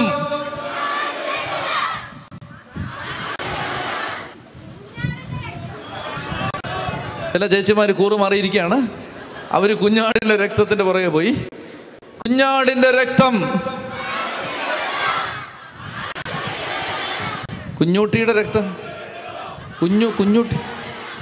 കുഞ്ഞൂട്ടിയുടെ രക്തമല്ല, കുഞ്ഞുമോന്റെ രക്തമല്ല, കുഞ്ഞാടിന്റെ രക്തം. പറഞ്ഞേ, സാക്ഷ്യത്തിന്റെ വചനം. ഇനി എല്ലാവരോടും ചേർന്ന് പറഞ്ഞു, ഒരിക്കലും മറക്കരുത്, കുഞ്ഞാടിന്റെ രക്തം, സാക്ഷ്യത്തിന്റെ വചനം. എന്താണിത്? സാത്താന്റെ മേൽ വിജയം നേടാൻ ദൈവമക്കൾ അവലംബിച്ച വഴികൾ എന്തൊക്കെയാണത്? കുഞ്ഞാടിന്റെ രക്തം, സാക്ഷ്യത്തിന്റെ വചനം. ഓക്കെ, മറക്കത്തില്ലല്ലോ. ഇനി എന്താണ് കുഞ്ഞാടിന്റെ രക്തം? കുഞ്ഞാടിന്റെ രക്തം എന്ന് ഇവിടെ ഉദ്ദേശിക്കുന്നത്, ദൈവമായ കർത്താവ് നമ്മളെ രക്ഷിക്കാൻ വേണ്ടി, നമ്മളെ വിടുവിക്കാൻ വേണ്ടി, നമ്മുടെ ജീവിതത്തെ അനുഗ്രഹിക്കാൻ വേണ്ടി എന്തെല്ലാം ചെയ്തോ അതാണ് കുഞ്ഞാടിൻ്റെ രക്തം. ദൈവമായ കർത്താവ് നമ്മളെ രക്ഷിക്കാൻ വേണ്ടി, നമ്മളെ വിടുവിക്കാൻ വേണ്ടി, നമ്മുടെ കുടുംബങ്ങളെ അനുഗ്രഹിക്കാൻ വേണ്ടി എന്തെല്ലാം ചെയ്തോ അതാണ് കുഞ്ഞാടിൻ്റെ രക്തം. പിടികിട്ടിയോ? ദൈവം നമ്മളെ രക്ഷിക്കാൻ വേണ്ടി ചെയ്തതെല്ലാം അതാണ് കുഞ്ഞാടിൻ്റെ രക്തം. എന്താണ് കുഞ്ഞാടിൻ്റെ രക്തം? ദൈവം നമ്മെ രക്ഷിക്കാൻ വേണ്ടി എന്തെല്ലാം ചെയ്തിട്ടുണ്ടോ അതെല്ലാം നമ്മൾ എവിടെ കാണുന്നത്? നമുക്ക് ഈ ബൈബിളിൽ നിന്ന് വായിച്ചറിയാം. കർത്താവ് നമ്മളെ രക്ഷിക്കാൻ വേണ്ടി ചെയ്തതെല്ലാം. ദൈവം നമ്മെ രക്ഷിക്കാൻ, ഇപ്പോൾ ഒരു ദാരിദ്ര്യത്തിലും ബുദ്ധിമുട്ടിലും രോഗത്തിലും പ്രയാസത്തിലും കടക്കണിയിലും ഒക്കെ കിടക്കുന്ന ഒരു കുടുംബത്തെ രക്ഷിക്കാൻ വേണ്ടി ദൈവം ഒത്തിരി കാര്യങ്ങൾ ചെയ്തിട്ടുണ്ട്. അതെല്ലാമാണ് ഈ വാക്യം കൊണ്ട് ഉദ്ദേശിക്കുന്നത്. കുഞ്ഞാടിൻ്റെ രക്തം, ദൈവം തൻ്റെ മക്കളെ വീണ്ടെടുക്കാൻ ചെയ്ത രക്ഷാകര പ്രവൃത്തികൾ, അതാണ് കുഞ്ഞാടിൻ്റെ രക്തം. അതായത് നമുക്കൊരാപത്ത് വരുമ്പോൾ, കർത്താവേ ഈ ആപത്തിൽ നിന്ന് രക്ഷപ്പെടാൻ ഞങ്ങൾ എന്താ ചെയ്യേണ്ടത്? അതിന് മക്കളെ ഞാൻ നിങ്ങൾക്ക് വേണ്ടി ചില കാര്യങ്ങളൊക്കെ ചെയ്തിട്ടുണ്ടോ. അതെന്താണ്? കുഞ്ഞാടിൻ്റെ രക്തം. പിടികിട്ടിയോ? എന്നാന്ന് കഴിച്ചേ, അത് പിടികിട്ടി. കുഞ്ഞാടിൻ്റെ രക്തം എന്ന് പറഞ്ഞാൽ എൻ്റെ കർത്താവ് എന്നെ രക്ഷിക്കാൻ വേണ്ടി എന്തെല്ലാം ചെയ്തിട്ടുണ്ടോ അതാണ് കുഞ്ഞാടിൻ്റെ രക്തം. തൽക്കാലം ഇപ്പം അത്രയും മനസ്സിലാക്കിയാൽ മതി. അപ്പൊ കുഞ്ഞാടിന്റെ രക്തത്തിൽ പെടുന്നതാണ് വിശുദ്ധ കുർബാന, പൗരോഹിത്യം, സഭ, പ്രാർത്ഥനകൾ, കൂദാശകൾ. ഇതെല്ലാം ഇതിനകത്ത് പെടും. കുഞ്ഞാടിന്റെ രക്തം. അപ്പൊ കുഞ്ഞാടിന്റെ രക്തം, സാത്താന്റെ മേൽ വിജയം നേടാൻ ദൈവം തന്നിട്ടുള്ള രണ്ട് കാര്യങ്ങളിലൊന്ന് കുഞ്ഞാടിന്റെ രക്തം. ദൈവം എനിക്ക് വേണ്ടി ചെയ്തതെല്ലാം. എന്നാൽ കുഞ്ഞാടിന്റെ രക്തം കൊണ്ട് മാത്രമാണോ? സാക്ഷ്യത്തിന്റെ വചനം. അതെന്താണ്? ഞാൻ ഒരു ഉദാഹരണം പറയുമ്പോൾ പെട്ടെന്ന് പിടികിട്ടും. ഈ കുഞ്ഞാടിന്റെ രക്തത്തെക്കുറിച്ച് നിങ്ങൾ ആദ്യം ബൈബിളിൽ വായിക്കുന്നത് എവിടാണ്? ഏത് സംഭവവുമായി ബന്ധപ്പെട്ടാണ്? പുറപ്പാട് സംഭവം. ഈജിപ്തിന്റെ അടിമത്തത്തിൽ നിന്നും പുറത്തു കടക്കാൻ ഒരുമ്പെടുന്ന ഒരു ജനത്തിന് വേണ്ടി ദൈവം പ്രവർത്തിച്ച 10 അത്ഭുതങ്ങൾ. അതിലെ 10ാമത്തെ അത്ഭുതം, ഈജിപ്തിലെ ആദ്യജാതന്മാർ, ഈജിപ്തിലെ കുടുംബങ്ങളിലെ ആദ്യത്തെ സന്താനങ്ങൾ കൊല്ലപ്പെടുന്നു. അപ്പൊ സംഹാരദൂതൻ ആ രാത്രിയിൽ ഈജിപ്ത് ദേശത്തുകൂടി കടന്നുപോകും. അപ്പൊ ഈജിപ്ത് ദേശത്തുകൂടി സംഹാരദൂതൻ കടന്നുപോയി ഈജിപ്തിലെ എല്ലാ കുടുംബങ്ങളിലെയും ആദ്യത്തെ സന്തതികൾ ആ രാത്രിയിൽ കൊല്ലപ്പെടും. മോശ ദൈവത്തോട് ചോദിച്ചു, ദൈവമേ, ഇന്ന് രാത്രിയിൽ സംഹാരദൂതൻ ദേശത്തുകൂടി കടന്നു പോകുമ്പോൾ ദേശത്തുള്ള ഇസ്രായേൽ കുടുംബങ്ങളിലെ ആദ്യ സന്തതികൾ കൊല്ലപ്പെടുമോ? ദൈവം പറഞ്ഞു, കൊല്ലപ്പെടില്ല. പക്ഷെ അറിയാതെ കാണും കൊല്ലപ്പെട്ടാലോ. സംഹാരദൂതൻ ഈജിപ്തിലെ ഒരു വീടാന്ന് പറഞ്ഞുകൊണ്ട് ഇസ്രായേൽക്കാരുടെ വീട്ടിൽ കയറിയാലോ? മനുഷ്യന്റെ ന്യായമായ സംശയമാണ്. അപ്പൊ ഈ സംശയം പരിഹരിക്കാൻ വേണ്ടി ദൈവമായ കർത്താവ് മോശയോട് പറയുന്നു, സംഹാരദൂതൻ നിങ്ങളുടെ ഭവനങ്ങളിൽ പ്രവേശിക്കാതിരിക്കാൻ നിങ്ങളൊരു കാര്യം ചെയ്യണം. എന്ത് ചെയ്യണം? നിങ്ങളൊരു ആടിനെ, കട്ടള ഇളക്കാനാണ് ആദ്യം പറഞ്ഞേ, കട്ടള ഇളക്കണമെന്ന്. പിന്നെ കട്ടള എന്നരുത്, നിങ്ങൾ ആദ്യം തന്നെ ഒരാടിനെ വളർത്തണോ? ആടവിടെ തന്നെ ഉണ്ട്, ഇനി നീ വളർത്താനൊന്നും പോകണ്ട. ആടിനെ കൊല്ലണം. ആടിനെ കൊന്നിട്ട് അതിൻ്റെ രക്തത്തെ എടുത്ത്, ദുർഗാഷ്ടമി ആണോ? ഓക്കെ, അതൊന്നും അല്ലിത്. മറിച്ച് എന്താണ്, ഈ കുഞ്ഞാടിനെ കൊന്നിട്ട് അതിൻ്റെ രക്തം എടുത്ത് കഥകിൻ്റെ മേളിൽ ഒഴിക്കണം. ചെയ്യരുത്, വൃത്തിയിടാൻ ചേച്ചി ഒഴിക്കണം. പിന്നെ അങ്ങനെയൊന്നും ചെയ്യരുത്. മറിച്ച് എന്താ ചെയ്യേണ്ടതെന്ന് അറിയാം, കുഞ്ഞാടിൻ്റെ രക്തം ഒരു പാത്രത്തിലെടുക്കണം. പാത്രത്തിലെടുത്തിട്ട് ഹിസോപ്പ് ചെടി, എന്ത് ചെടി? ഹിസോപ്പ്, സോപ്പല്ല, ഒരു ചെടിയാണത്. ഹിസോപ്പ് ചെടിയുടെ തണ്ട് ചതച്ച്, അപ്പോൾ അത് ബ്രഷ് പോലെ ആവും. എന്നിട്ട് ഈ രക്തത്തിൽ മുക്കി, ഇനിയാണ് കട്ടള. ആദ്യം പോയി കട്ടള ഇളക്കരുത്, കട്ടളയ്ക്ക് മുമ്പ് കാര്യങ്ങളുണ്ട്. അപ്പോൾ ഈ പാത്രത്തിനകത്ത് രക്തമെടുത്ത് ഹിസോപ്പ് ചെടിയുടെ തണ്ട് ചതച്ച് അതിനകത്ത് മുക്കിയിട്ട് അപ്ലൈ ചെയ്യണം, തളിക്കണം. അപ്പോൾ ഇന്ന് രാത്രി സംഹാരദൂതൻ ദേശത്തൂടെ കടന്നുപോയാൽ നിങ്ങളുടെ കുടുംബങ്ങളെ സംഹാരദൂതൻ തൊടാതിരിക്കാൻ വേണ്ടി നിങ്ങൾ എന്ത് ചെയ്യണം? ആടിനെ കൊന്ന്, കുഞ്ഞാടിനെ കൊന്ന് അതിൻ്റെ രക്തമെടുത്ത് ഹിസോപ്പ് ചെടിയുടെ തണ്ട് ചതച്ച് ആ രക്തത്തിൽ മുക്കി തളിക്കണം. കട്ടളപ്പടിയിലും പടിപ്പന്നെ ഇഷ്ടമുള്ളിടത്തൊക്കെ തളിച്ചോ. ഓക്കെ. അങ്ങനെ ഇരിക്കുമ്പോൾ ഇസ്രായേലിലെ ഒരു കുടുംബനാഥൻ, ശ്രദ്ധിക്കുക, ആടിനെ കൊന്നു, പാത്രത്തിൽ രക്തമെടുത്തു, ഹിസോപ്പ് ചെടിയുടെ തണ്ടും ചതച്ചു. എന്നിട്ട് ഈ ബേസിനകത്ത് ബ്ലഡും ബേസിനകത്ത് ഈ രക്തവും ഹിസോപ്പ് ചെടിയുടെ തണ്ട് അതിനടുത്തും വെച്ചിട്ട് ഇനി ഇച്ചിരി ചോറുണ്ട് കളയാമെന്ന് വിചാരിച്ച് ഭക്ഷണം കഴിക്കാനായിട്ട് ചെന്നപ്പോഴാണ് കൂട്ടുകാരൻ വന്നിട്ട് പറയുന്നത്, നല്ലൊരു സാധനം കിട്ടിയിട്ടുണ്ട്, വരുന്നോന്ന് ചോദിച്ചു. അപ്പം നല്ല സാധനം കിട്ടി, എങ്ങനെ പോകാതിരിക്കുന്നത്?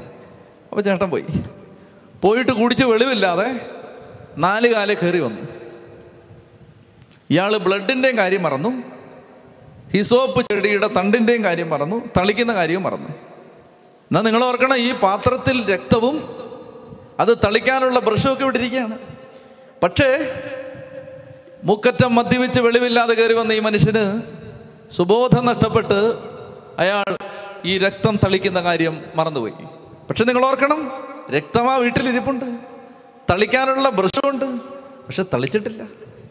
ചോദ്യം ഇതാണ്, ആ രാത്രിയിൽ സംഹാരദൂതൻ ഈ വീട്ടിൽ കയറുമോ? ഈ വീട്ടിലെ ആദ്യജാതം കൊല്ലപ്പെടും, അതാ അറിയേണ്ടത്. അതിനാണ് ഒരു ഉത്തരം ഇന്ന് വേണ്ടത്. അത് കഴിഞ്ഞ് മതി കൺവെൻഷൻ തീർക്കുന്നത്. പറ, കേറുമോ? രക്തം ഇരിപ്പുണ്ട്, തളിക്കാനുള്ള ബ്രഷുമുണ്ട്, കേറുവോ? കേറും. കാരണം എന്താണ്? ഈ രക്തമെടുത്ത്, ദൈവത്തിന്റെ നിയമം എന്താണ്? ഈ രക്തമെടുത്ത് തളിക്കണം. മനസ്സിലായോ?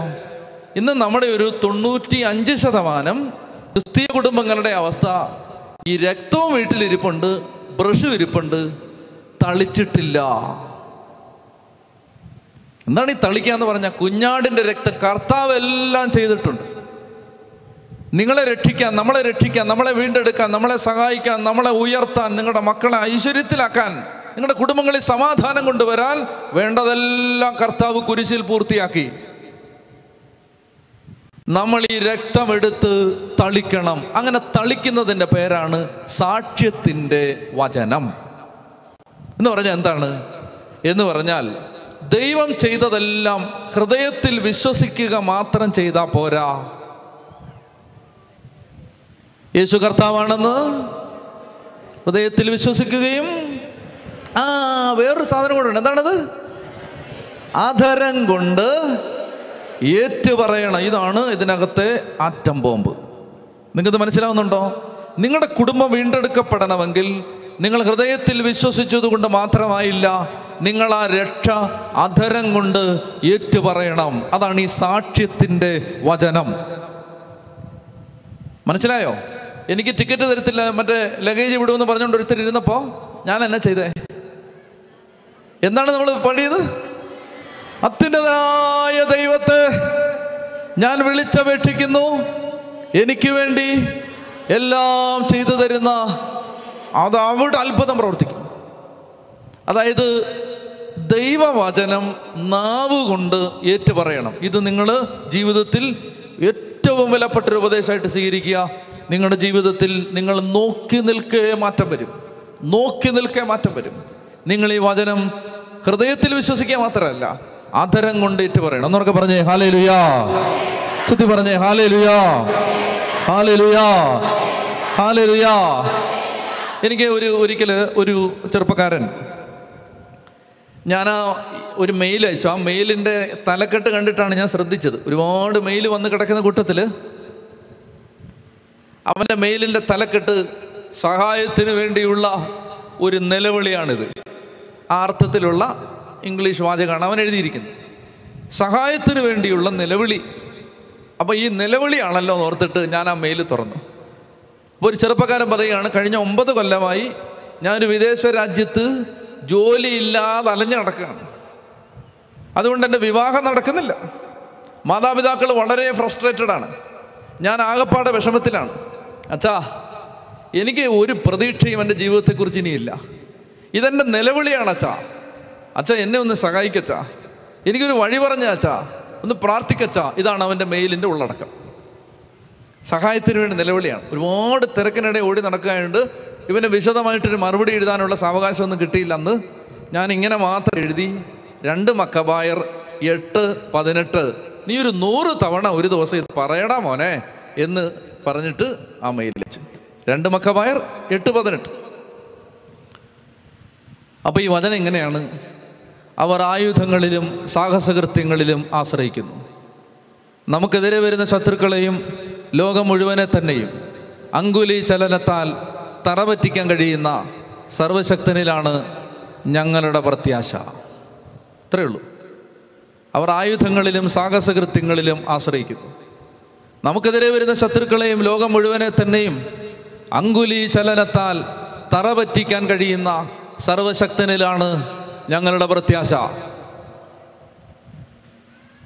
യൂദാസ് മക്കേബയൂസ് അനിവാര്യമായൊരു യുദ്ധത്തിൻ്റെയും തോൽപ്പിക്കപ്പെടാൻ സാധ്യതയുള്ള ഒരു പോരാട്ടത്തിൻ്റെയും വഴുക്കുന്ന വരമ്പിൽ നിൽക്കുമ്പോൾ രക്ഷപ്പെടാൻ മാനുഷികമായ ഒരു ശക്തിയും ഒരു സഹായവും ലഭ്യമല്ല എന്ന് തിരിച്ചറിഞ്ഞ ഒരു നിസ്സഹായ സന്ധിയിൽ തൻ്റെ കൂട്ടാളികളെ, അനുയായികളെ പ്രോത്സാഹിപ്പിക്കാൻ പറയുന്ന വാക്യമാണത്.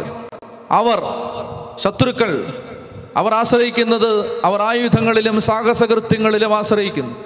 നമുക്കെതിരെ വരുന്ന ശത്രുക്കളെയും ലോകം മുഴുവനെ തന്നെയും അങ്കുലി ചലനത്താൽ, തൻ്റെ വിരലനക്കത്താൽ, അങ്കുലി ചലനത്താൽ തറ പറ്റിക്കാൻ കഴിയുന്ന സർവശക്തനിലാണ് ഞങ്ങളുടെ പ്രത്യാശ. അവർ ആയുധങ്ങളിലും സാഹസകൃത്യങ്ങളിലും ആശ്രയിക്കുന്നു. നമുക്കെതിരെ വരുന്ന ശത്രുക്കളെയും ലോകം മുഴുവനെ തന്നെയും അങ്കുലി ചലനത്താൽ തറ പറ്റിക്കാൻ കഴിയുന്ന സർവശക്തനിലാണ് ഞങ്ങളുടെ പ്രത്യാശ. 100 തവണ പറയാൻ പറ. ഉറക്കെ പറഞ്ഞേ ഹല്ലേലൂയാ, ഹല്ലേലൂയാ. ഉറക്കെ പറഞ്ഞാലോ. സാക്ഷ്യത്തിന്റെ വചനം. അവർ ആയുധങ്ങളിലും സാഹസകൃത്യങ്ങളിലും ആശ്രയിക്കുന്നു. നമുക്കെതിരെ വരുന്ന ശത്രുക്കളെയും ലോകം മുഴുവനെ തന്നെയും അങ്കുലി ചലനത്താൽ തറ പറ്റിക്കാൻ കഴിയുന്ന സർവശക്തനിലാണ് ഞങ്ങളുടെ പ്രത്യാശ. ഇതങ്ങ് പറയണം. അപ്പൊ അങ്ങനെ അയച്ചു. പിന്നീട് അവൻ എനിക്ക് 8 ഇമെയിലുകളോട് അയച്ചു. തിരക്കിനിടയിൽ അതൊന്നും ഞാൻ വായിച്ചില്ല. എനിക്കറിയാം അവൻ്റെ മെയിലാണ് ഈ വന്നുകൊണ്ടിരിക്കുന്നത്. അവന് ഞാൻ വഴി പറഞ്ഞു കൊടുത്തല്ലോ. ഇനിയിപ്പോൾ കൂടുതൽ എന്നാ പറയാനാ. ഞാൻ അതുകൊണ്ട് കൂടുതൽ ശ്രദ്ധിച്ചില്ല. 10ാമത്തെ മെയിൽ, ആദ്യത്തെ മെയിൽ അയച്ചിട്ട് വീണ്ടും 8 മെയിലൂടെ അയച്ചു. 10ാമത്തെ മെയിൽ അവൻ എഴുതിയിരിക്കുകയാണ്, ഞാൻ അങ്ങോട്ട് വരികയാണ്. അതാണ് ടൈറ്റിൽ. അപ്പം ഞാൻ വായിച്ചു. ഇനി ഇങ്ങോട്ട് എന്തിനാണാവോ വരുന്നതെന്ന് വിചാരിച്ചിട്ട്, ഇത് എന്നാന്ന് അറിയാണല്ലോ, വല്ല കൊല്ലപ്പാണോന്ന് അറിയാൻ വേണ്ടി ഞാനിത് വായിച്ചു നോക്കിയപ്പോൾ അവൻ പറഞ്ഞു, അച്ഛാ, എന്താണ് അച്ഛാ എൻ്റെ മെയിലിന് മറുപടി അയക്കാത്തത്? അച്ഛാ, എനിക്ക് ജോലി കിട്ടി, എൻ്റെ കല്യാണം ഉറപ്പിച്ചു, എൻ്റെ മാതാപിതാക്കൾ ഭയങ്കര സന്തോഷത്തിലാണ്, അച്ഛനെ കല്യാണം വിളിക്കാൻ ഞാൻ വരികയാണ്. ഇതാണ് അവൻ പറയുന്നത്. ഇതാണ് അവൻ്റെ 10ാമത്തെ മെയിൽ. തിരുവനന്തപുരത്ത് അവൻ വന്നിട്ട് അവൻ്റെ മാതാപിതാക്കളും കൂടി, തിരുവനന്തപുരംകാരനാണ്, പട്ടണം അവിടെയാണ് അവൻ താമസിക്കുന്നത്. അവൻ്റെ മാതാപിതാക്കളോട് വന്നിട്ട് ഒത്തിരി സന്തോഷത്തോടെ ഇത് പറഞ്ഞ് പങ്കുവെച്ച് നന്ദി പറഞ്ഞിട്ട് തിരിച്ചു പോയി. ഞാൻ പറയുന്നത് സാക്ഷ്യത്തിൻ്റെ വചനം, ഈ വചനം ഉച്ചരിക്കുമ്പോൾ ദൈവത്തിൻ്റെ ശക്തി ആ സാഹചര്യത്തിലേക്ക് വ്യാപരിക്കും. നുറക്കെ പറഞ്ഞേ ഹല്ലേലൂയാ, ഹല്ലേലൂയാ, ഹല്ലേലൂയാ, ഹല്ലേലൂയാ. അപ്പം അതുകൊണ്ട് ഈ കാര്യം നിങ്ങളുടെ ജീവിതത്തിൽ, അതുകൊണ്ട് നിങ്ങൾ ഒന്നാം ബൈബിൾ വായിക്കണം, രാവും പകലും അതിൽ ധ്യാനിക്കണം, എന്നിട്ട് നാവ് കൊണ്ട് അത് ഏറ്റുപറയണം. നിങ്ങളുടെ ജീവിതത്തിൽ എൻ്റെ പ്രിയപ്പെട്ട മക്കളെ, അച്ഛൻ തരുന്നൊരു ഉപദേശമാണിത്. സ്നേഹമാണ് എനിക്ക് നിങ്ങളോട്, കേട്ടോ, സ്നേഹമാണ്, നല്ല സ്നേഹമാണിത്. I love you. എന്താണ്? അപ്പോൾ ഞാൻ നല്ല സ്നേഹമായിട്ട് നിങ്ങളോട് പറയുകയാണ്, അത്രയ്ക്ക് സ്നേഹമായിട്ട് പറയുകയാണ്. നിങ്ങൾ എന്നെ ശ്രദ്ധിക്കൂ. നിങ്ങൾ ഈ വചനങ്ങൾ ഏറ്റുപറയുക. വചനങ്ങൾ ഏറ്റുപറയുമ്പോൾ നിങ്ങളുടെ വിശ്വാസം വർദ്ധിക്കും. നിങ്ങൾക്ക് എന്ത് പ്രശ്നം വന്നാലും, ഏത് പ്രതിസന്ധി വന്നാലും, ഒരു വഴിയും കാണുന്നില്ല നിങ്ങൾ വിഷമിച്ചിരിക്കുമ്പോൾ, ഈ വചനം ഏറ്റുപറയുന്ന സമയത്ത് സ്വർഗത്തിൻ്റെ സഹായം നിങ്ങൾ, ഇത് ദൈവത്തിൻ്റെ വാക്കുകളാണ് മക്കളെ, ഇത് ദൈവം അരുളി ചെയ്ത വാക്കുകളാണിത്. ആ വാക്കുകൾ നമ്മൾ വിശ്വസിക്കണം. ഇത് ഒരു വചനം കാര്യം നടക്കാൻ വേണ്ടിയുള്ള വചനം മാത്രമല്ല, നമ്മളിങ്ങനെ എല്ലാ ദിവസവും വായിക്കണം. എന്നും ഇത് ഹൃദയത്തിൽ സൂക്ഷിക്കണം. എല്ലാ ദിവസവും പുതിയ പുതിയ വചനങ്ങൾ പഠിക്കണം. അത് ഹൃദയത്തിൽ സൂക്ഷിക്കണം. അതിങ്ങനെ ആവർത്തിക്കണം. ഒറ്റയ്ക്കിരിക്കുമ്പോഴും നടക്കുമ്പോഴും വണ്ടി പോകുമ്പോഴും വണ്ടി ഓടിക്കുമ്പോഴും എല്ലാം നമ്മുടെ ഉള്ളിൽ ഈ വചനം ഇങ്ങനെ വരണം. എന്താ സംഭവിക്കാൻ പാടെന്ന് അറിയാമോ? വാതിലുകൾ മലർക്ക തുറക്കപ്പെടും, വഴികൾ ദൈവം തുറന്നു തരും. നിങ്ങൾ സങ്കല്പിച്ചിട്ടില്ലാത്ത അത്ഭുതങ്ങളിലേക്ക് ദൈവം നിങ്ങളെ നയിക്കും. എൻ്റെ പ്രിയപ്പെട്ട മക്കളെ, നിങ്ങളുടെ വീടുകൾ രക്ഷപ്പെടും, നിങ്ങളുടെ തലമുറ അനുഗ്രഹിക്കപ്പെടും. നിങ്ങളുടെ ഹൃദയത്തിൽ വചനം ഉണ്ടാവട്ടെ, നിങ്ങളുടെ ആധാരത്തിൽ വചനം ഉണ്ടാവട്ടെ. നമ്മൾ എന്തിനാണ് ആവശ്യമില്ലാത്ത കാര്യമെല്ലാം പറയുന്നത്? എന്തിനാണ് ആവശ്യമില്ലാത്ത എല്ലാം അറിയുന്നത്? ഫേസ്ബുക്കിലുള്ള എല്ലാ കാര്യം അറിയണമെന്ന് നിർബന്ധമുണ്ടോ? ഈ വാട്സപ്പും കൊണ്ട് ഇരിക്കേണ്ട വല്ല ആവശ്യമുണ്ടോ? നമുക്ക് എന്തോരം കാര്യങ്ങൾ വായിക്കാൻ കിടക്കുന്നു. നിങ്ങളൊരു കാര്യം മനസ്സിലാക്കേണ്ടത്, ഞാൻ ആഗസ്തീനോസിൻ്റെ കാര്യം പറഞ്ഞില്ലേ, വിശുദ്ധ ആഗസ്തീനോസ് പുണ്യാളൻ ഈ സങ്കീർത്തനം 151 സങ്കീർത്തനങ്ങളുടെ മുഴുവൻ വ്യാഖ്യാനം എഴുതിയിട്ടുണ്ട് അദ്ദേഹം. അത് തന്നെ വലിയ തടിയം പുസ്തകം, 2 തടിയം പുസ്തകം. അത് വായിക്കാൻ തന്നെ ഒരു ആയുസ് വേണം. വിശുദ്ധന്മാർ എഴുതി, തോമസ് അക്വീനാസ്, ആഗസ്തീനോസ്, വിശുദ്ധ ജോൺ ക്രിസോസ്റ്റം, വിശുദ്ധ ഹിലരി, വിശുദ്ധ ജെറോം, പിതാക്കന്മാര് നമ്മുടെ വിശ്വാസത്തെക്കുറിച്ച് എഴുതി വെച്ച വലിയ ദീർഘമായ രചനകൾ. ഇനി ഇതൊന്നും വായിക്കാൻ നിങ്ങൾക്ക് പറ്റുന്നില്ല, വായിക്കണ്ട. ഞാൻ പറയട്ടെ, ഈ ബൈബിള് വായിച്ച് തീർക്കാൻ എന്തോരം നേരം വേണം? അതുകൊണ്ട് ആവശ്യമില്ലാത്ത കാര്യങ്ങളിൽ നിന്ന് ശ്രദ്ധ വിട്. ലോകത്തുള്ള എല്ലാ കാര്യവും നമ്മൾ അറിയണം നിർബന്ധമുണ്ടോ? ലോകത്തുള്ള എല്ലാവരുടെയും കാര്യം നമ്മൾ ചർച്ച ചെയ്യണമെന്നുണ്ടോ? ആകെപ്പാടെ ഒരു ആയുസല്ലേ ഉള്ളൂ മക്കളെ. അത് ദൈവത്തിൻ്റെ മക്കളായിട്ട് നല്ല മിടുക്കരായിട്ട് ജീവിക്കണം. എന്നൊക്കെ പറഞ്ഞേ ഹല്ലേലൂയാ, ഹല്ലേലൂയാ. ഒറ്റ ജന്മമേ ഉള്ളൂ. ഇനി രണ്ടാമതൊരു തവണ ഈ ഭൂമിയിലേക്ക് നമ്മൾ വരില്ല. ഇതുപോലെ ജീവിതം ഇല്ല ഇനി. ഈ ജീവിതം കർത്താവായ യേശുവിൻ്റെ രക്ഷയിൽ വിശ്വസിച്ചുകൊണ്ട് ദൈവത്തിൻ്റെ വചനം അനുസരിച്ച് ജീവിക്കണം. അപ്പോൾ അതൊരു നല്ല ജീവിതമാണിത്. കർത്താവിന് വേണ്ടി ജീവിക്കണം, കർത്താവിനെ സ്നേഹിച്ച് ജീവിക്കണം, വചനം അനുസരിച്ച് ജീവിക്കണം. അപ്പോൾ അതിന് ദൈവത്തിൻ്റെ വചനം നിങ്ങൾ പഠിക്കണം. എന്നൊക്കെ പറഞ്ഞേ ഹല്ലേലൂയാ, ഹല്ലേലൂയാ. ഞാൻ പറഞ്ഞു വരുന്നത് നിങ്ങളുടെ ഹൃദയത്തിൽ, അപ്പോൾ ഈ സാക്ഷ്യത്തിൻ്റെ വചനം മനസ്സിലായോ? സാക്ഷ്യത്തിൻ്റെ വചനം. ഞങ്ങൾ ബ്രദറുണ്ട്, ഞങ്ങളൊരു സ്ഥലത്ത് ധ്യാനിപ്പിക്കുകയാണ്. അപ്പോൾ രാവിലെ മുതൽ രാത്രി വരെ ഞാൻ തന്നെ ഉള്ളൂ. ബ്രദർ പാട്ട് പാടും, ഞാൻ പ്രസംഗിക്കും. വേറെ ആരുമില്ല സഹായിക്കാൻ. രാവിലെ മുതൽ വൈകിട്ട് വരെ ഞാൻ മടുത്തു. എന്നിട്ട് രാത്രിയിൽ ഇനി ഒന്ന് ഉറങ്ങണം എന്ന് വിചാരിച്ച് കിടന്നിട്ട് ലോകത്തുള്ള സകല പിശാചുകളും കൂടെ കട്ടിലിനടിയിരിക്കുന്ന പോലെയാണ് എനിക്ക് തോന്നുന്നത്. പിശാച് വന്ന പോലല്ല, ഉറക്കം വരുന്നില്ല. എന്തൊക്കെയോ ഒരു വല്ലായ്മ, ഒരു വിഷമം, ഒരാധി, ഒരു വല്ലായ്മ, ഒരു സമാധാനമില്ല. 10 മണിയായി, 11 മണിയായി, 12 മണിയായി, 1 മണിയായി. എനിക്കാണെങ്കിൽ സങ്കടം വന്നു. ഞാൻ വിചാരിച്ചു, എൻ്റെ ദൈവമേ, ഇനി രാവിലെ 5 മണിക്ക് തട്ടേ കയറേണ്ടതാണ്. രാത്രി 9 മണിയായാലും അത് തീരില്ല. തന്നെ ഉള്ളൂ താനും. പാട്ടും ഞാൻ, പാരടിയും ഞാൻ, പ്രസംഗവും ഞാൻ, കുമ്പസാരവും ഞാൻ, കുർബാനയും ഞാൻ, വെഞ്ചരിപ്പും ഞാൻ, എല്ലാം ഞാൻ. ഓ ദൈവമേ, ഞാൻ ഉറക്കോടില്ലെങ്കിൽ പിന്നെ എന്നാ ചെയ്യുന്നേ? പെട്ടെന്ന് എഴുന്നേറ്റിരിക്കുക, ഉറക്കമില്ലല്ലോ, എഴുന്നേറ്റിരുന്നു. പെട്ടെന്ന് ബൈബിൾ എടുക്കാൻ ഒരു പ്രേരണ കിട്ടി. വചനം എടുത്തു, തുറന്നു. കിട്ടിയത് 3-ാമത്തെ സങ്കീർത്തനാണ്. ഒക്കെ വായിച്ചിട്ടുണ്ടെങ്കിലും മനസ്സിൽ പതിഞ്ഞിട്ടുണ്ടായിരുന്നില്ല. 3-ാം സങ്കീർത്തനം, സങ്കീർത്തനം 3-ൽ കർത്താവ് ഇങ്ങനെ ഒരു വാക്യം കാണിച്ചു തന്നു. അതിങ്ങനെ വായിക്കുമ്പോൾ, ഞാൻ ആദ്യം തൊട്ട് താഴോട്ട് വായിക്കുമ്പോൾ, കർത്താവേ, എൻ്റെ ശത്രുക്കൾ അസംഖ്യമാണ്, അനേകർ എന്നെ എതിർക്കുന്നു, ദൈവം അവനെ സഹായിക്കുകയില്ല എന്ന് പലരും എന്നെക്കുറിച്ച് പറയുന്നു. കർത്താവേ, അങ്ങാണ് എൻ്റെ രക്ഷാകവചവും എൻ്റെ മഹത്വവും, എന്നെ ശിരസുയർത്തി നിർത്തുന്നതും അവിടുന്ന് തന്നെ. ഉച്ചത്തിൽ ഞാൻ കർത്താവിനെ വിളിച്ചപേക്ഷിക്കുന്നു, തൻ്റെ വിശുദ്ധ പർവ്വതത്തിൽ നിന്ന് അവിടുന്ന് എനിക്ക് ഉത്തരമരുളുന്നു. ഞാൻ ശാന്തമായി കിടന്നുറങ്ങുന്നു, ഉണർന്നെഴുന്നേൽക്കുന്നു, എന്തെന്നാൽ ഞാൻ കർത്താവിൻ്റെ കരങ്ങളിലാണ്. ഞാൻ ശാന്തമായി കിടന്നുറങ്ങുന്നു, എഴുന്നേൽക്കുന്നു, എന്തെന്നാൽ ഞാൻ കർത്താവിൻ്റെ കരങ്ങളിലാണ്. എനിക്കെതിരെ പാളയമടിച്ചിരിക്കുന്ന 10,000-ങ്ങളെ ഞാൻ ഭയപ്പെടുകയില്ല. കേട്ടോ, രാത്രി ഉറക്കമില്ല. എഴുന്നേറ്റിരിക്കുമ്പോൾ കിട്ടുന്നത് ഇതാണ്, തുറക്കുമ്പോൾ ഇതാണ് കിട്ടുന്നത്. മുമ്പ് വായിച്ചിട്ടുണ്ടെങ്കിലും മനസ്സിൽ പതിഞ്ഞിരുന്നില്ല. എന്നാൽ അന്ന് രാത്രി ഇത് നന്നായിട്ട് മനസ്സിൽ പതിഞ്ഞു. ഞാൻ ശാന്തമായി കിടന്നുറങ്ങുന്നു, എഴുന്നേൽക്കുന്നു, എന്തെന്നാൽ ഞാൻ കർത്താവിൻ്റെ കരങ്ങളിലാണ്. എനിക്കെതിരെ പാളയമടിച്ചിരിക്കുന്ന 10,000-ങ്ങളെ ഞാൻ ഭയപ്പെടുകയില്ല. ഒരു 5-6 തവണ വായിച്ചു, കാണാതെ പഠിച്ചു, സമാധാനമായിട്ട് കിടന്നുറങ്ങി. ഒന്ന് കൈയടിച്ച്. അതായത് എൻ്റെ പ്രിയപ്പെട്ട മക്കളെ, ഇത് അച്ചട്ടാണ്. ദൈവത്തിൻ്റെ വചനം പ്രതിസന്ധികളിൽ നമ്മളെ സഹായിക്കും. ഒരിക്കലും ഞാൻ വളരെ ഭാരപ്പെട്ടിരുന്നൊരു സമയം, ഒറ്റയ്ക്കേ ഉള്ളൂ, മറ്റൊരു രാജ്യത്താണ്, ഒത്തിരി ദിവസങ്ങളുണ്ട്, പെട്ടെന്നും തിരിച്ചു വരാൻ പറ്റില്ല. അപ്പോൾ എനിക്ക് വല്ലാത്തൊരു ഒറ്റപ്പെടൽ, വിഷമം, വേദന, പിന്നെ മറ്റു പല കാര്യങ്ങൾ, മനസ്സിനെ ഭാരപ്പെടുത്തുന്ന മറ്റു ചില കാര്യങ്ങൾ, ഇതെല്ലാമായിട്ട് ഇങ്ങനെ വളരെ വിഷമിച്ചിരിക്കുകയാണ്. അങ്ങനെ ഞാൻ അവിടെ ആ സ്ഥലത്ത് ഒരു ആരാധനാ ചാപ്പലുണ്ട്. ആഫ്രിക്കൻ രാജ്യത്തെ ചില സഹോദരങ്ങൾ വന്ന് അവിടെ ഇരുന്ന് പ്രാർത്ഥിക്കുന്ന ഒരു ആരാധനാ ചാപ്പലാണത്. അവിടെ അവർ മാത്രമേ വരൂ. അവർ വന്നാൽ അവരിങ്ങനെ സാഷ്ടാംഗം വീണ് കിടന്നാണ് പ്രാർത്ഥിക്കുന്നത്.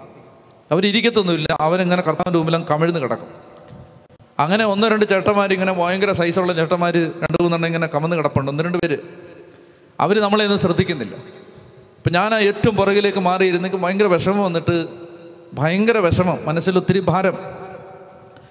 അങ്ങനെ ഇരിക്കുന്ന സമയത്ത് ഞാൻ വളരെ വേദനയോടെ വചനം തുറന്നു. വചനം തുറക്കുമ്പോൾ മുമ്പ് ഒരിക്കലും ഞാൻ ശ്രദ്ധിച്ചിട്ടില്ലാത്തൊരു വചനം അന്ന് എൻ്റെ കണ്ണിപ്പെട്ടു.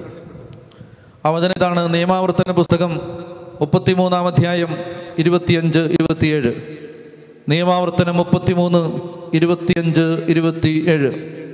ദൈവത്തിൻ്റെ വചനം ഇങ്ങനെ പറയുന്നു: നിന്റെ ഓടാമ്പൽ ഇരുമ്പും പിത്തളയും, നിന്റെ ആയുസോളം നിന്റെ ശക്തിയും. യശ്രൂൺ നിന്റെ ദൈവത്തെ പോലെ ആരുമില്ല. നിന്നെ സഹായിക്കാൻ അവിടുന്ന് മഹത്വപൂർണനായി വിഹായസിലൂടെ മേഘത്തിന്മേൽ സഞ്ചരിക്കുന്നു. നിത്യനായ ദൈവം നിന്റെ അഭയം, നിന്നെ താങ്ങുന്നത് അവൻ്റെ ശാശ്വത ഹസ്തങ്ങൾ. അവിടുന്ന് നിന്റെ ശത്രുവിനെ തട്ടി മാറ്റും, സംഹരിക്കൂ അവിടുന്ന് പറയും. ഒന്നും എനിക്ക് മനസ്സിലായില്ല, പക്ഷെ ഇത് വായിക്കുമ്പോൾ എന്തോ ഒരു ശക്തി. ഞാൻ വീണ്ടും വായിച്ചു: നിന്റെ ഓടാമ്പൽ ഇരുമ്പും പിത്തളയും, നിന്റെ ആയുസോളം നിന്റെ ശക്തിയും. യശ്രൂൺ നിന്റെ ദൈവത്തെ പോലെ ആരുമില്ല. നിന്നെ സഹായിക്കാൻ അവിടുന്ന് മഹത്വപൂർണനായി വിഹായസിലൂടെ മേഘത്തിന്മേൽ സഞ്ചരിക്കുന്നു. നിത്യനായ ദൈവം നിന്റെ അഭയം, നിന്നെ താങ്ങുന്നത് അവൻ്റെ ശാശ്വത ഹസ്തങ്ങൾ. അവിടുന്ന് നിന്റെ ശത്രുവിനെ തട്ടിമാറ്റും, സംഹരിക്കൂ അവിടുന്ന് പറയും. വീണ്ടും വായിച്ചു. എത്ര തവണ വായിച്ചു എന്ന് എനിക്കറിയില്ല. എൻ്റെ കണ്ണൊക്കെ നിറഞ്ഞൊഴുകുകയാണ്, ഹൃദയം ഇങ്ങനെ തുടിക്കുകയാണ്. നിന്റെ ഓടാമ്പൽ ഇരുമ്പും പിത്തളയും. പെട്ടെന്ന് എൻ്റെ ഹൃദയത്തിൽ അതിൻ്റെ അർത്ഥം ഇങ്ങനെ തെളിഞ്ഞു വരാൻ തുടങ്ങി. നിന്റെ ഓടാമ്പൽ ഇരുമ്പും പിത്തളയും. വല്ലാത്തൊരു ഭയാശങ്കയിലും വേദനയിലും ഭാരത്തിലും കഴിഞ്ഞിരുന്ന എന്നോട് ദൈവത്തിൻ്റെ വചനം പറയുകയാണ്: മകനെ, ഒരു സംരക്ഷണത്തിൻ്റെ കോട്ട കെട്ടിയിട്ടുണ്ട് ഞാൻ നിനക്ക് ചുറ്റും. അതിനൊരു കനത്ത ഇരുമ്പ് വാതിലുണ്ട്, അതിനൊരു ഓടാമ്പലുണ്ട്. ആ ഓടാമ്പൽ ഇരുമ്പും പിത്തളയും. നീ എന്തിനാ പേടിക്കുന്നത്? നീ എന്തിനാണ് അസ്വസ്ഥനാവുന്നത്? നിന്റെ ഓടാമ്പൽ ഇരുമ്പും പിത്തളയും. നിന്റെ ആയുസോളം നിന്റെ ശക്തിയും. 10 ദിവസത്തേക്കല്ല, 10 മാസത്തേക്കല്ല, 10 വർഷത്തേക്കല്ല, ഒരു ആയുസ് മുഴുവനാണ് മകനെ നിന്നെ ഞാൻ സഹായിക്കാം എന്ന് വാക്ക് തന്നത്. ഒരായുസ് മുഴുവൻ. 5 നിമിഷത്തേക്കല്ല, ഒരു നിമിഷാർദ്ധ നേരത്തേക്കല്ല, ഒരു ആപത്ത് വരുന്ന നിമിഷത്തേക്ക് മാത്രമല്ല, ദുരിത ദുഃഖങ്ങളുടെ ദശാസന്ധിയിൽ പിടിച്ചു കെട്ടപ്പെടുന്ന ഏതെങ്കിലും ഒരു നിസ്സഹായാവസ്ഥയിൽ മാത്രമല്ല, ആയുസ് മുഴുവൻ, ജന്മം മുതൽ മരണം വരെ, നിന്റെ പിറവിയുടെ ഇടം മുതൽ നീ മരിച്ചൊടുങ്ങുന്ന ഒരിടം വരെ, ഇല്ല, നിത്യത വരെ, നിന്റെ ആയുസോളം നിന്റെ ശക്തിയും. യശൂൺ, ഇസ്രായേൽ, നിന്റെ ദൈവത്തെ പോലെ ആരുമില്ല, നിന്റെ ദൈവത്തെ പോലെ ആരുമില്ല, നിന്റെ ദൈവത്തെ പോലെ ആരുമില്ല. നിന്നെ സഹായിക്കാൻ അവിടുന്ന് മഹത്വപൂർണനായി വിഹായസിലൂടെ മേഘത്തിന്മേൽ സഞ്ചരിക്കുന്നു. പെട്ടെന്ന് എനിക്ക് നിലവിളിക്കണമെന്ന് തോന്നി. കാരണം ഞാൻ ചിന്തിച്ചു, ഞാൻ തിരുവനന്തപുരത്ത് താമസിക്കുന്ന ആളാണ്. ഞാൻ തിരുവനന്തപുരത്ത് നിന്നപ്പോൾ നിന്നെ സഹായിക്കാൻ അവിടുന്ന് മഹത്വപൂർണനായി വിഹായസിലൂടെ മേഘത്തിന്മേൽ തിരുവനന്തപുരത്ത് എന്നെ സഹായിക്കാൻ ആ ദൈവത്തിന്റെ മഹത്വത്തിന്റെ മേഘം എൻ്റെ തലയ്ക്ക് മുകളിൽ. ഞാൻ ഖത്തറിൽ നിന്നാൽ, ഞാൻ ദുബായിൽ നിന്നാൽ, ഞാൻ ഷാർജയിൽ നിന്നാൽ, ഞാൻ അബുദാബിയിൽ നിന്നാൽ, ഞാൻ വാഷിങ്ടണിൽ നിന്നാൽ, ഞാൻ ഹ്യൂസ്റ്റണിൽ നിന്നാൽ, ഞാൻ സൗത്ത് ആഫ്രിക്കയിൽ നിന്ന്, നൈജീരിയയിൽ നിന്നാൽ, ആ മഹത്വത്തിന്റെ മേഘം ഞാൻ എവിടെ നിൽക്കുന്നോ അവിടെ എൻ്റെ തലയ്ക്ക് മുകളിൽ നിന്നെ സഹായിക്കാൻ അവിടുന്ന് മഹത്വപൂർണനായി വികായസിലൂടെ മേഘത്തിന്മേൽ സഞ്ചരിക്കുന്നു. ഭൂമിയിൽ എവിടെ ഏത് ഇടത്ത് നീ ചവിട്ടി നിൽക്കുന്നോ അതിൻ്റെ മുകളിൽ എൻ്റെ മഹത്വത്തിന്റെ മേഘം നിന്നെ സഹായിക്കാൻ അവിടെ ഉണ്ടടാന്ന്. നിന്നെ സഹായിക്കാൻ അവിടുന്ന് മഹത്വപൂർണനായി വികായസിലൂടെ മേഘത്തിന്മേൽ സഞ്ചരിക്കുന്നു. നിത്യനായ ദൈവം നിന്റെ അഭയം. ബലഹീനമായ കരങ്ങളും കാൽമുട്ടുകളുമുള്ള മനുഷ്യരല്ല, വിറയാർന്ന കരങ്ങളുള്ള മനുഷ്യരല്ല. പിടിച്ച കരങ്ങളെല്ലാം ദുർബലമായി പോയെന്ന് ജീവിതത്തിൽ ഇന്നല്ലെങ്കിൽ നാളെ നമ്മളൊക്കെ തിരിച്ചറിയും. അങ്ങനത്തെ ബലഹീന കരങ്ങളുള്ള മനുഷ്യരല്ല, സഹായിക്കാൻ പറ്റാത്ത മനുഷ്യരല്ല. ജീവിതാവസാനം വരെ കൂടെ ഉണ്ടാകുമെന്ന് വിചാരിച്ചിട്ട് പാതി വഴിയിൽ ഒരു ഇടവിന്റെ ഒരു വടവിൽ കൈവീശി യാത്ര പറയുന്ന ബന്ധങ്ങളല്ല. ഒരു ആപത്തും ദുരിതവും ദുഃഖവും വന്നാൽ അറിയില്ലെന്ന് പറയുന്ന മനുഷ്യരല്ല. തങ്ങൾക്ക് നഷ്ടം വരുമ്പോൾ പ്രിയപ്പെട്ടവരെ കൈവിടുന്നവരല്ല. മറിച്ച് കർത്താവ് പറയുകയാണ്, നിന്നെ സഹായിക്കാൻ അവിടുന്ന് മഹത്വപൂർണനായ വികായസിലൂടെ മേഘത്തിന്മേൽ സഞ്ചരിക്കുന്നു. നിത്യനായ ദൈവം നിന്റെ അഭയം. നിത്യനായ ദൈവം, മാറ്റമില്ലാത്ത ദൈവം, മാറാത്ത ദൈവം, മാറ്റമോ മാറ്റത്തിന്റെ നിഴലോ ഇല്ലാത്ത ദൈവം. നിത്യനായ ദൈവം നിന്റെ അഭയം. നിന്നെ താങ്ങുന്നത് അവന്റെ ശാശ്വത ഹസ്തങ്ങൾ. അവിടുന്ന് നിന്റെ ശത്രുവിനെ തൊട്ടിമാറ്റും. സംഹരിക്കൂ അവിടുന്ന് പറയും. എന്നൊക്കെ പറഞ്ഞേ ഹല്ലേലൂയാ, ഹല്ലേലൂയാ. എൻ്റെ പ്രിയപ്പെട്ടവരെ, ഞാൻ ഈ രാത്രിയിൽ നിങ്ങളോട് പറയാൻ വന്നത്, ഞാൻ ജീവിച്ചിരിക്കുന്നത് ഈ പുസ്തകം ഉള്ളത് കൊണ്ടാണ്. ഞാൻ ജീവിച്ചിരിക്കാൻ പോകുന്നതും ഈ പുസ്തകം ഉള്ളത് കൊണ്ടാണ്. എന്നൊക്കെ പറഞ്ഞേ ഹല്ലേലൂയാ, ഹല്ലേലൂയാ. അതുകൊണ്ട് ഒരു വിൽപത്രം എഴുതാം. ആ വിൽപത്രത്തിൽ ഒരൊറ്റ വരിയെ, ഒരു വാചകമേ ഉണ്ടാകാവൂ. എൻ്റെ ശവമഞ്ചത്തിൽ എൻ്റെ ചങ്കോട് ചേർത്ത് വെച്ച് ഞാൻ വായിച്ച, എൻ്റെ കണ്ണീര് വീണ് നനഞ്ഞ, എൻ്റെ ഹൃദയ രക്തം ചാലിച്ച, എൻ്റെ വേദനകളിൽ എൻ്റെ കൂടെ നിന്ന, കാലുകൾ ഇടറാതെ എന്നെ കാത്തു സൂക്ഷിച്ച, എൻ്റെ ജീവിതത്തിന് ബലം തന്ന എൻ്റെ വേദപുസ്തകങ്ങൾ എൻ്റെ ശവപ്പെട്ടി വെച്ചിട്ട് എൻ്റെ ശവപ്പെട്ടിയുടെ മൂടി അടയ്ക്കാവൂ. വിൽപത്രത്തിന് ഒരേ ഒരു സെന്റൻസ്, അത് എഴുതി വെച്ചിട്ട് മരിക്കണം. എൻ്റെ ബൈബിൾ എൻ്റെ ചങ്കത്ത് വെച്ചിട്ട് എൻ്റെ പെട്ടി അടയ്ക്കാവൂ. അവർക്ക് പറ ഹല്ലേലൂയാ. അതുകൊണ്ട് പ്രിയപ്പെട്ട മക്കളെ, ഈ വചനം എടുത്ത് ചങ്കിച്ചെടുത്ത് വെക്കണം, വായിക്കണം, വീണ്ടും വീണ്ടും വീണ്ടും വീണ്ടും വായിക്കണം, കൊതിയോടെ വായിക്കണം. എന്നെ വായിക്കുമ്പോൾ ഞാൻ നിങ്ങളോട് പറയുകയാണ്, ഈ രാത്രിയിൽ എന്നെ വിശ്വസിക്ക്, എന്നെ വിശ്വസിക്ക്. അതായത് ഈ വചനത്തിന് അത്ഭുത ശക്തിയുണ്ട്. അതുകൊണ്ട് നിങ്ങൾ ബൈബിൾ വായിക്കണം. ഇവിടെ ഇരിക്കുന്ന എല്ലാ മക്കളും വചനം വായിക്കണം, വചനം കാണാതെ പഠിക്കണം, വചന ഹൃദയത്തിൽ സൂക്ഷിക്കണം. നിങ്ങളുടെ ജീവിതത്തിന് മാറ്റം വരും. നിങ്ങളുടെ കുടുംബങ്ങളെ കർത്താവ് അനുഗ്രഹിക്കും. നമുക്ക് എഴുന്നേറ്റ് നിൽക്കാം. നമ്മൾ ആരാധന നടത്തുകയാണ്. ഈ ആരാധനയിൽ വലിയ അഭിഷേകം കർത്താവ് തരും. നിങ്ങളെല്ലാ മക്കളും ഹൃദയം നൊന്ത് പ്രാർത്ഥിക്കണം. പ്രാർത്ഥിക്കാനായിട്ട് ഇവിടെ നിന്ന് മൈക്കിലൂടെ പറയാൻ വേണ്ടി നിങ്ങൾ കാത്തു നിൽക്കരുത്. നിങ്ങൾ എന്നാ ചെയ്യേണ്ടതെന്ന് വെച്ചാൽ, ഒരു കുഞ്ഞിൻ്റെ സ്വാതന്ത്ര്യത്തോടെ നിലവിളിയോടെ നിങ്ങൾ പ്രാർത്ഥിക്കണം. നിങ്ങൾ ആരെയും ശ്രദ്ധിക്കുക, മറ്റുള്ളവരെ നിങ്ങൾ ശ്രദ്ധിക്കുകയേ ചെയ്യരുത്. നിങ്ങൾ അവരുടെ എന്ത് ചിന്തിക്കും, അവർ എന്ത് വിചാരിക്കും, ഒന്നും നിങ്ങൾ നോക്കരുത്. എൻ്റെ പ്രിയപ്പെട്ട മക്കളെ, ഈശോയുടെ വലിയ സാന്നിധ്യം ഇവിടെ ഇങ്ങനെ നിറഞ്ഞു നിൽക്കുന്ന സമയത്ത് നിങ്ങൾ എന്നാ ചെയ്യണമെന്ന് വെച്ചാൽ, നിങ്ങളെല്ലാം മറന്നങ്ങ് പ്രാർത്ഥിക്കണം. അങ്ങനെ പ്രാർത്ഥിക്കുന്ന സമയത്ത് വലിയ അഭിഷേകത്തിൻ്റെ കൃപയുടെ ശക്തി ഒഴുകും.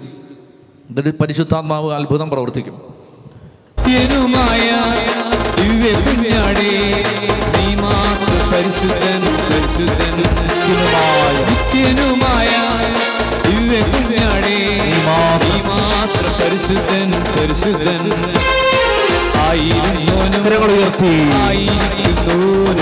വരുവാനിരിപ്പോനും സർവശക്തനും നിത്യനുമായ ദിവ്യകുഞ്ഞാടേ, നീ മാത്രം പരിശുദ്ധൻ പരിശുദ്ധൻ.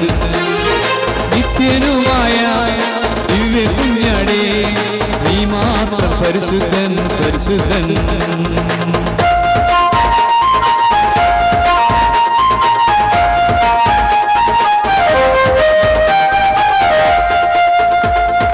ആരാധിക്കാം, നമുക്ക് ആരാധിക്കാം, മാലാഖമാരൊന്നിച്ചാരാധിക്കാം.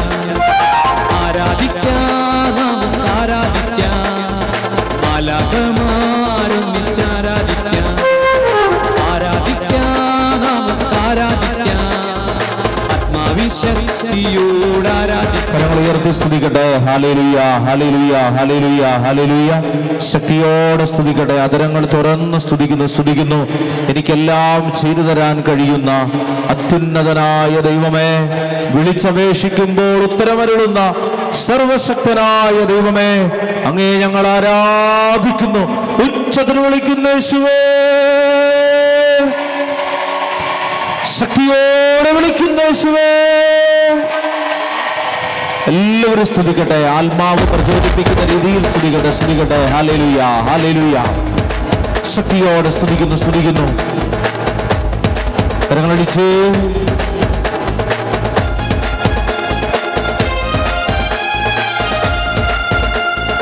ആരാധിക്കുന്നു, ഞങ്ങൾ ആരാധിക്കുന്നു, ദൈവപിതാവിനെ ആരാധിക്കുന്നു.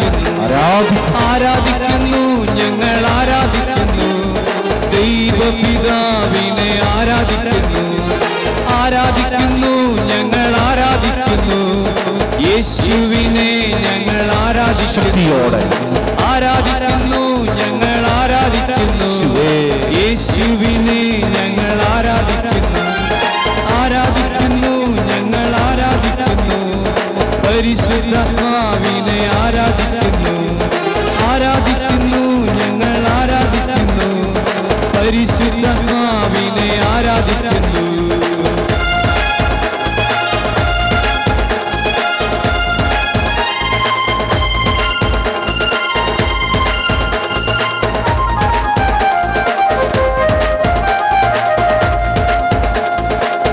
ആരാധനയ്ക്ക് യോഗ്യനെ നിന്നെ ഞങ്ങൾ ആരാധിച്ചിടുന്നിതാ.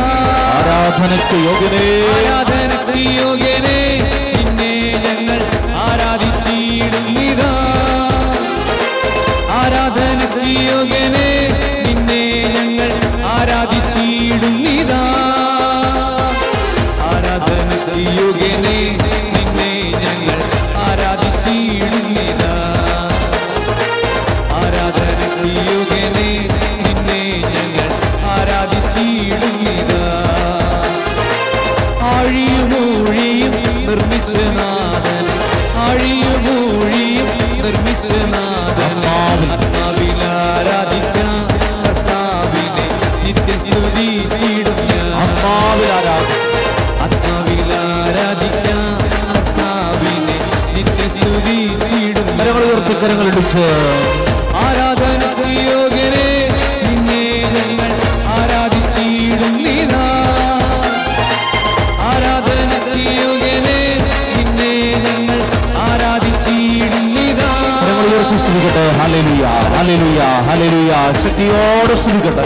അതിരങ്ങൾ തുറന്ന് വിളിക്കട്ടെ. മക്കളെ എല്ലാവരും സ്തുതിക്കട്ടെ. ഈ ദേശം മുഴുവൻ ദൈവസ്തുതികൾ കൊണ്ട് നിറയട്ടെ. ഈ അന്തരീക്ഷം വിശുദ്ധമാകട്ടെ. ദൈവ ജനത്തിന്റെ ശബ്ദം, സ്തുതിപ്പിന്റെ ശബ്ദം ഉയരട്ടെ. എത്ര സ്തുതിച്ചാലും പരിധിയിലെത്തുകയില്ല. ജീവന്റെ വിടുതൽ വില അത് വളരെ വലുതാണ്. എത്രയായാലും അത് പരിധിയിലെത്തുകയില്ല. സ്തുതിക്കട്ടെ. കുടുംബങ്ങളിലുള്ള തകർച്ചകൾ വിട്ടുമാറട്ടെ. അന്ധകാര ശക്തികൾ, ആധിപത്യങ്ങൾ, ദൈവജനത്തെ വലിഞ്ഞു മുറുക്കിയിരിക്കുന്ന എല്ലാ അസ്വസ്ഥതകളും വിട്ടുമാറട്ടെ. ദൈവാരാധനയ്ക്ക് തടസ്സം നിൽക്കുന്ന മനസ്സിലെ വ്യക്തി വിരോധങ്ങൾ വിട്ടുമാറട്ടെ. ദൈവത്തെ വിളിക്കുവാനുള്ള മടുപ്പ് വിട്ടുമാറട്ടെ, മടി വിട്ടുമാറട്ടെ. ദൈവത്തെക്കുറിച്ചുള്ള അറിവ്, ജ്ഞാനം, കൃപ ഒഴുകട്ടെ കർത്താവേ. കർത്താവിന്റെ കൃപ ഒഴുകട്ടെ. ബലിപീഠത്തിന്റെ അടിയിൽ ഒഴുകുന്ന നീർച്ചാലിനരികെ നട്ട വൃക്ഷം പോലെ ജീവിതങ്ങൾ തഴച്ചു വളരട്ടെ. ശക്തിയോടെ സ്തുതിക്കുന്നു. Hallelujah, hallelujah, hallelujah.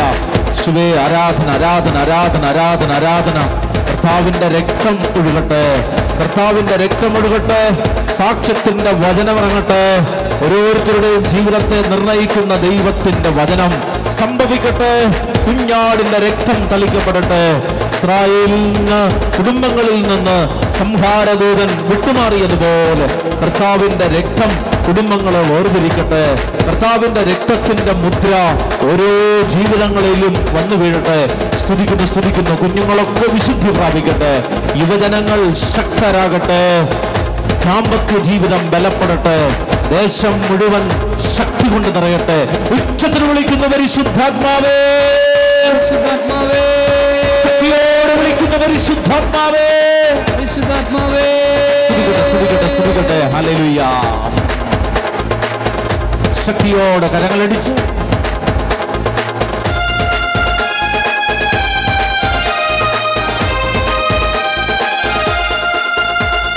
തിരുരക്തത്താൽ എന്നെ കഴുകേണമേ, തിരുരക്തത്താൽ എന്നെ കഴുകേണമേ, തിരുരക്തത്താൽ എന്നെ കഴുകേണമേ, തിരുരക്തത്താൽ എന്നെ കഴുകേണമേ. തിരുച്ചോരത്തുള്ളിയാൽ കഴുകേണമേ, തിരുച്ചോരത്തുള്ളിയാൽ കഴുകേണമേ. തിരുരക്തത്താലെ, തിരുച്ചോരയാലെ, തിരുരക്തത്താലെ, തിരുച്ചോരയാലെ ഞങ്ങളെ പൂർണ്ണമായി കഴുകേണമേ, ഞങ്ങളെ പൂർണ്ണമായി കഴുകേണമേ. തിരുരക്തത്താൽ എന്നെ കഴുകേണമേ, തിരുരക്തത്താൽ എന്നെ കഴുകേണമേ. തിരുച്ചോരത്തുള്ളിയാൽ കഴുകേണമേ, തിരുച്ചോരത്തുള്ളിയാൽ കഴുകേണമേ. തിരുരക്തത്താലെ, തിരുച്ചോരയാലെ, തിരുരക്തത്താലെ, തിരുച്ചോരയാലെ ഞങ്ങളെ പൂർണ്ണമായി കഴുകേണമേ, ഞങ്ങളെ പൂർണ്ണമായി കഴുകേണമേ. ആബപിതാവേ ആരാധന, ആബപിതാവേ ആരാധന, ആബപിതാവേ ആരാധന, ആബപിതാവേ ആരാധന. യേശുവേ നാഥ ആരാധന, യേശുവേ നാഥ ആരാധന. പാവനാത്മാവേ ആരാധന, പാവനാത്മാവേ ആരാധന, പാവനാത്മാവേ ആരാധന. പരിശുദ്ധ ത്രിത്വമേ ആരാധന, പരിശുദ്ധ ത്രിത്വമേ ആരാധന. ആബപിതാവേ ആരാധന, ആബപിതാവേ ആരാധന. യേശുവേ നാഥ ആരാധന, യേശുവേ നാഥ ആരാധന. പാവനാത്മാവേ ആരാധന, പാവനാത്മാവേ ആരാധന. പരിശുദ്ധ ത്രിത്വമേ ആരാധന, പരിശുദ്ധ ത്രിത്വമേ ആരാധന. Hallelujah, hallelujah, hallelujah, hallelujah, hallelujah, hallelujah, hallelujah, hallelujah, hallelujah, hallelujah, hallelujah,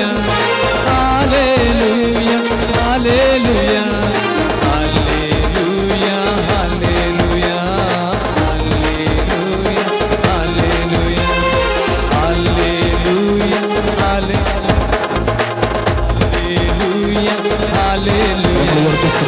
hallelujah, hallelujah, hallelujah, hallelujah, സാക്ഷ്യത്തിന്റെ വചനം ഓരോ ജീവിതങ്ങളിലേക്ക് നിറഞ്ഞു വരട്ടെ.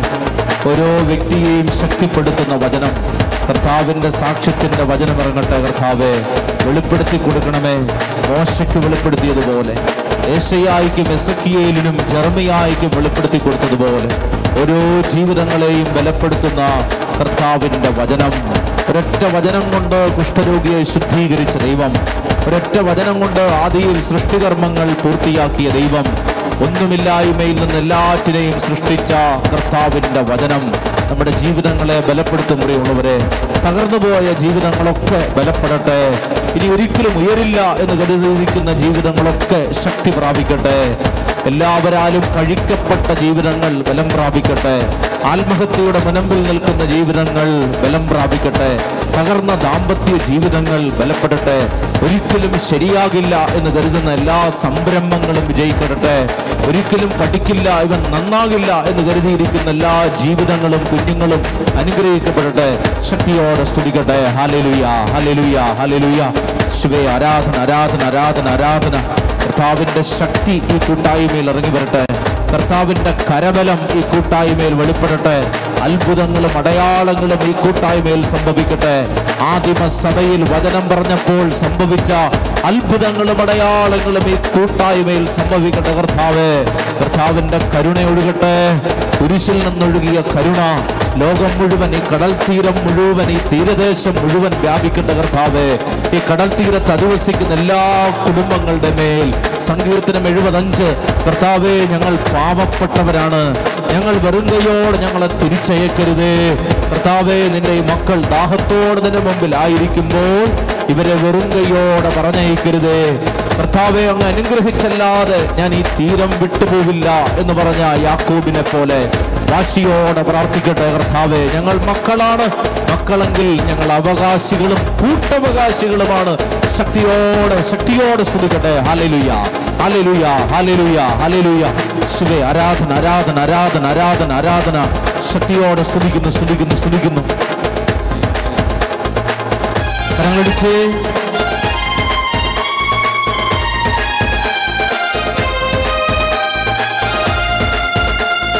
കർത്താവിന്റെ കരബലം പൂർണ്ണമായി വെളിപ്പെടും. അത്ഭുതങ്ങൾ സംഭവിക്കട്ടെ. കർത്താവിന്റെ കരബലം പൂർണ്ണമായി വെളിപ്പെടും. അത്ഭുതങ്ങൾ സംഭവിക്കട്ടെ. കർത്താവിന്റെ കരബലം പൂർണ്ണമായി വെളിപ്പെടും. അടയാളങ്ങൾ സംഭവിക്കട്ടെ.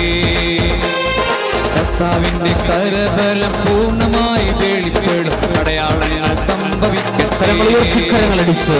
ഇന്നിവിടെ ഈ നിമിഷം ദൈവശക്തി വെളിപ്പെടട്ടെ.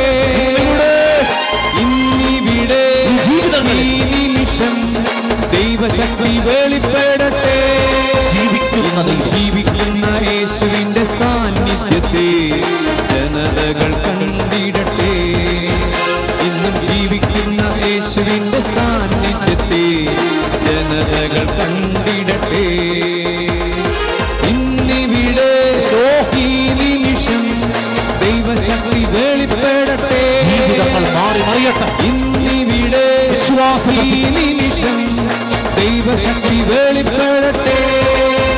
ഇന്നും ജീവിക്കുന്ന യേശുവിന്റെ സാന്നിധ്യത്തെ ജനതകൾ കണ്ടിടട്ടെ. ഇന്നും ജീവിക്കുന്ന യേശുവിന്റെ സാന്നിധ്യത്തെ ജനതകൾ കണ്ടിടട്ടെ. ഈജിപ്തിൽ വെളിപ്പെട്ട ദൈവശക്തി, ചെങ്കടൽ മുറിക്കപ്പെട്ട ദൈവശക്തി, കരിമ്പാറയിൽ നിന്ന് വെള്ളം വന്ന ദൈവശക്തി, മന്നായും കാടപ്പക്ഷിയും വഴിത്താരകളിൽ വീഴ്ത്തപ്പെട്ട ദൈവത്തിന്റെ ശക്തി, 40 കൊല്ലം ചെരുപ്പ് തൊയ്യുകയോ വസ്ത്രം കുഞ്ചിക്കേറുകയോ പോവാത്ത ചീരാത്ത ദൈവത്തിന്റെ ശക്തി, അത്ഭുതകരമായ ദൈവശക്തി, പാലും തേനും ഒഴുകുന്ന കനാൻ നാട്ടിലേക്ക് എല്ലാ പ്രതിബന്ധങ്ങളെ മറികടന്നെത്തിയ ദൈവശക്തി, കനാൻ നാട്ടിലേക്ക് ദൈവജനത്തെ എത്തിച്ച ദൈവശക്തി നിങ്ങളെയും ഒരു ദേശത്തെത്തിക്കും. പ്രിയമുള്ളവരെ, വാഗ്ദാനത്തിന്റെ ദേശത്ത് നിന്റെ കുടുംബമെത്തും. നീ ഇത് രാത്രിയിൽ വിശ്വസിക്കുന്നുണ്ടോ? നിന്റെ കുഞ്ഞുങ്ങളെ കർത്താവ് എത്തിക്കുമെന്ന് നീ വിശ്വസിക്കുന്നുണ്ടോ? പ്രതിസന്ധികളുടെ വലിയ ചെങ്കടൽ കർത്താവ് ഈ രാത്രി വിഭജിക്കുമെന്ന് നീ വിശ്വസിക്കുന്നുണ്ടോ? ഉച്ചത്തിൽ കരങ്ങൾ ഉയർത്തി സ്തുതിക്കട്ടെ. ഹല്ലേലൂയ, സ്തുതിക്കട്ടെ. Hallelujah, hallelujah, hallelujah. യേശുവേ, ആരാധന, ആരാധന, ആരാധന, ആരാധന, ആരാധന, ആരാധന. കരങ്ങളടിച്ച്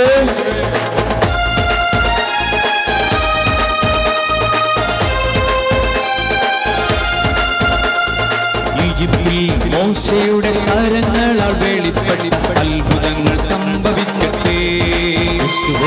ഈജിപ്തിൽ മോശയുടെ കരങ്ങളാൽ വെളിപ്പെട്ട അത്ഭുതങ്ങൾ സംഭവിക്കട്ടെ.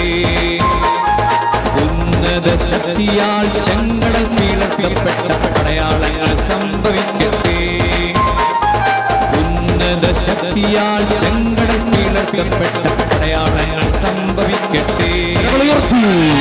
ഇന്നിവിടെ ഈ നിമിഷം ദൈവശക്തി വെളിപ്പെടട്ടെ. ഇന്നിവിടെ ഈ നിമിഷം ദൈവശക്തി വെളിപ്പെടട്ടെ. ജീവിക്കുന്ന യേശുവിന്റെ സാന്നിധ്യത്തെ ജനതകൾ കണ്ടിടട്ടെ. ഇന്നും ജീവിക്കുന്ന യേശുവിന്റെ സാന്നിധ്യത്തെ ജനതകൾ കണ്ടിടട്ടെ.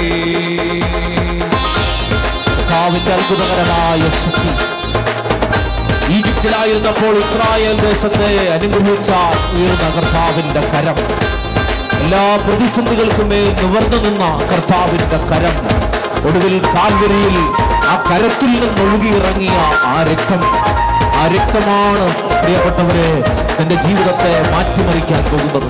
ഓരോ പരിശുദ്ധ കുർബാനയിലും എന്റെ ഉള്ളിലേക്ക് കടന്നു വന്ന് എന്റെ ശരീരത്തിന്റെ ഭാഗമായി മാറിയ ആ രക്തം, എന്റെ സ്ഥിരാധമനികളിലൂടെ ഒഴുകിയിറങ്ങിയ ആ രക്തം, എന്റെ അവയവങ്ങളിലൂടെ ഒഴുകുന്ന കർത്താവിന്റെ രക്തം, ആ രക്തം നിന്നെ മാറ്റിമറിക്കും. എല്ലാ അടിമത്തങ്ങളും അന്ധകാരങ്ങളും കർത്താവിന്റെ രക്തത്തിന് മുമ്പിൽ അടിപതറും. കർത്താവിന്റെ അടിപ്പിണരുകളിൽ നിന്നാണ് നാം സൗഖ്യം നേടിയത്. കർത്താവിന്റെ മേലുള്ള ശിക്ഷ നമുക്ക് രക്ഷയായി മാറി. കാൽവരിയിൽ നാം വിമോചിക്കപ്പെട്ടു. നീ വിശ്വസിക്കുന്നുണ്ടോ? ഈ രാത്രി നിന്റെ കുടുംബത്തെ കർത്താവ് മാറ്റിമറിക്കും. കർത്താവിന്റെ ബലിയിൽ വിശ്വസിക്കുക. പരിശുദ്ധ കുർബാനയിൽ ഒഴുകിയിറങ്ങിയ തിരുരക്തം, കർത്താവിന്റെ ഓരോ തിരുമുറിവുകളിൽ നിന്ന് ഒഴുകിയിറങ്ങുന്ന തിരുരക്തം നിന്റെ കുടുംബത്തെ മാറ്റും. നിന്റെ രോഗങ്ങൾ എടുത്തു മാറ്റും. നിന്റെ പ്രതിസന്ധികൾ, നിന്റെ വേദനകൾ, ആരോടും പങ്കുവെക്കാനാകാത്ത സ്വകാര്യ ദുഃഖങ്ങൾ, ഓരോ നിമിഷങ്ങളിലും തകർന്നു പോയിക്കൊണ്ടിരിക്കുന്ന ജീവിത ബന്ധങ്ങൾ, തകർന്നുകൊണ്ടിരിക്കുന്ന ബിസിനസിന്റെ ഒക്കെ മേഖലകൾ, കർത്താവേ ഞങ്ങൾ പാവപ്പെട്ടവരാണ്, ഞങ്ങളെ അനുഗ്രഹിക്കാതെ വിടരുതേ.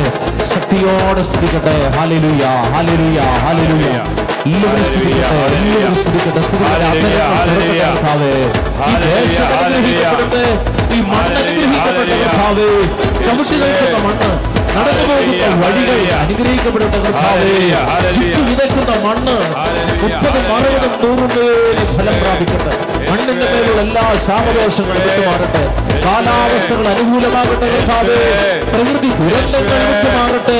വേലിയിറക്കങ്ങളെ നിയന്ത്രിക്കുന്ന സർവശക്തനായ ഞങ്ങളെ സമർപ്പിക്കുന്നു.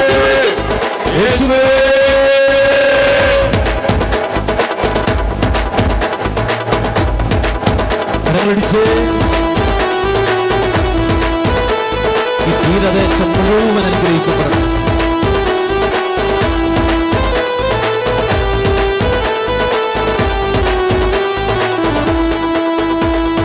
യേശു തന്റെ ജീവൻ കൊടുത്ത് എന്നെ അവൻ വീണ്ടെടുത്തു.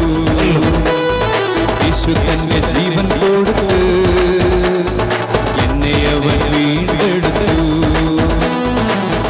തന്നെ രക്തം കൊടുത്ത് എന്നെ അവൻ സ്വന്തമെടുത്തു. തന്നെ രക്തം കൊടുത്ത് എന്നെ അവൻ സ്വന്തമെടുത്തു. പാപത്തിനെന്റെ മേൽ ഭരണമില്ല, ഒരു തിന്മയും എന്നെ ഇനി തൊടുകയില്ല. പാപത്തിനെന്റെ മേൽ ഭരണമില്ല, ഒരു ശാപത്തിനെന്റെ മേൽ ഭരണമില്ല. യേശുവിൻ ക്രൂശിലെ പീഡകളാലെ സാത്താനെ ശാസിക്കുന്നു. എന്നേക്കും വിട്ടുപോകാം. സാത്താനെ ശാസിക്കുന്നു. എന്നേക്കും വിട്ടുപോകാം.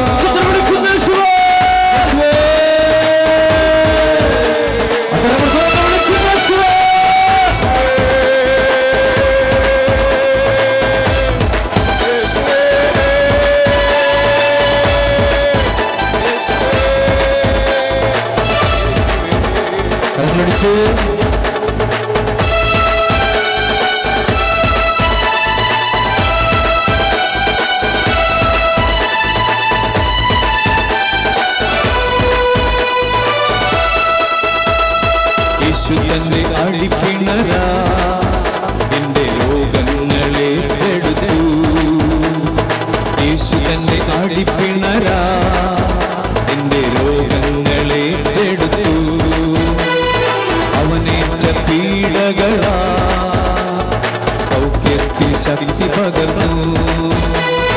അവനേറ്റ പീഡകളാ സൗഖ്യത്തിൽ ശക്തി പകർന്നു.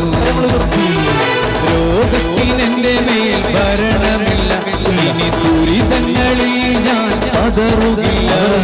രോഗത്തിനെന്റെ മേൽ ഭരണമില്ല, ഇനി ദുരിതങ്ങളിൽ ഞാൻ പതറുകില്ല. യേശുവിൻ ക്രൂശിലെ പീഡകളാലെ രോഗത്തെ ശാസിക്കുന്നു. എന്നേക്കും വിട്ടുപോകാം രോഗത്തെ ശാസിക്കുന്നു.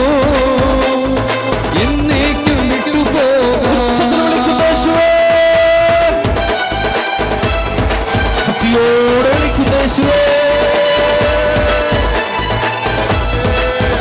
രോഗബാധിതമായ എല്ലാ മേഖലകളും വിട്ടുമാറട്ടെ. ആത്മാവിന്റെ രോഗങ്ങൾ വിട്ടുമാറട്ടെ. ശരീരത്തിന്റെ രോഗങ്ങൾ വിട്ടുമാറട്ടെ. കർത്താവേ, മാരക രോഗങ്ങൾ വിട്ടുമാറട്ടെ. കുഞ്ഞുങ്ങളെ വ്യാപിച്ചിരിക്കുന്ന രോഗങ്ങൾ വിട്ടുമാറട്ടെ. മാനസിക അസ്വസ്ഥതകൾ വിട്ടുമാറട്ടെ. വെറുപ്പും വിദ്വേഷവും വിട്ടുമാറട്ടെ. മനസ്സിന്റെ അസ്വസ്ഥതകൾ വിട്ടുമാറട്ടെ. നിരാശ ചിന്തകൾ വിട്ടുമാറട്ടെ. ആത്മഹത്യ ചിന്തകൾ വിട്ടുമാറട്ടെ. ഞാൻ തകർന്നു പോകുമെന്നുള്ള ചിന്തകൾ വിട്ടുമാറട്ടെ. ദൈവത്തിന് പോലും എന്നെ രക്ഷിക്കാൻ കഴിയില്ല എന്നുള്ള ദുർചിന്തകൾ വിട്ടുമാറട്ടെ. മദ്യത്തോടും മറ്റു കാര്യങ്ങളോടും ആസക്തികൾ വിട്ടുമാറട്ടെ. കരങ്ങളടിച്ച്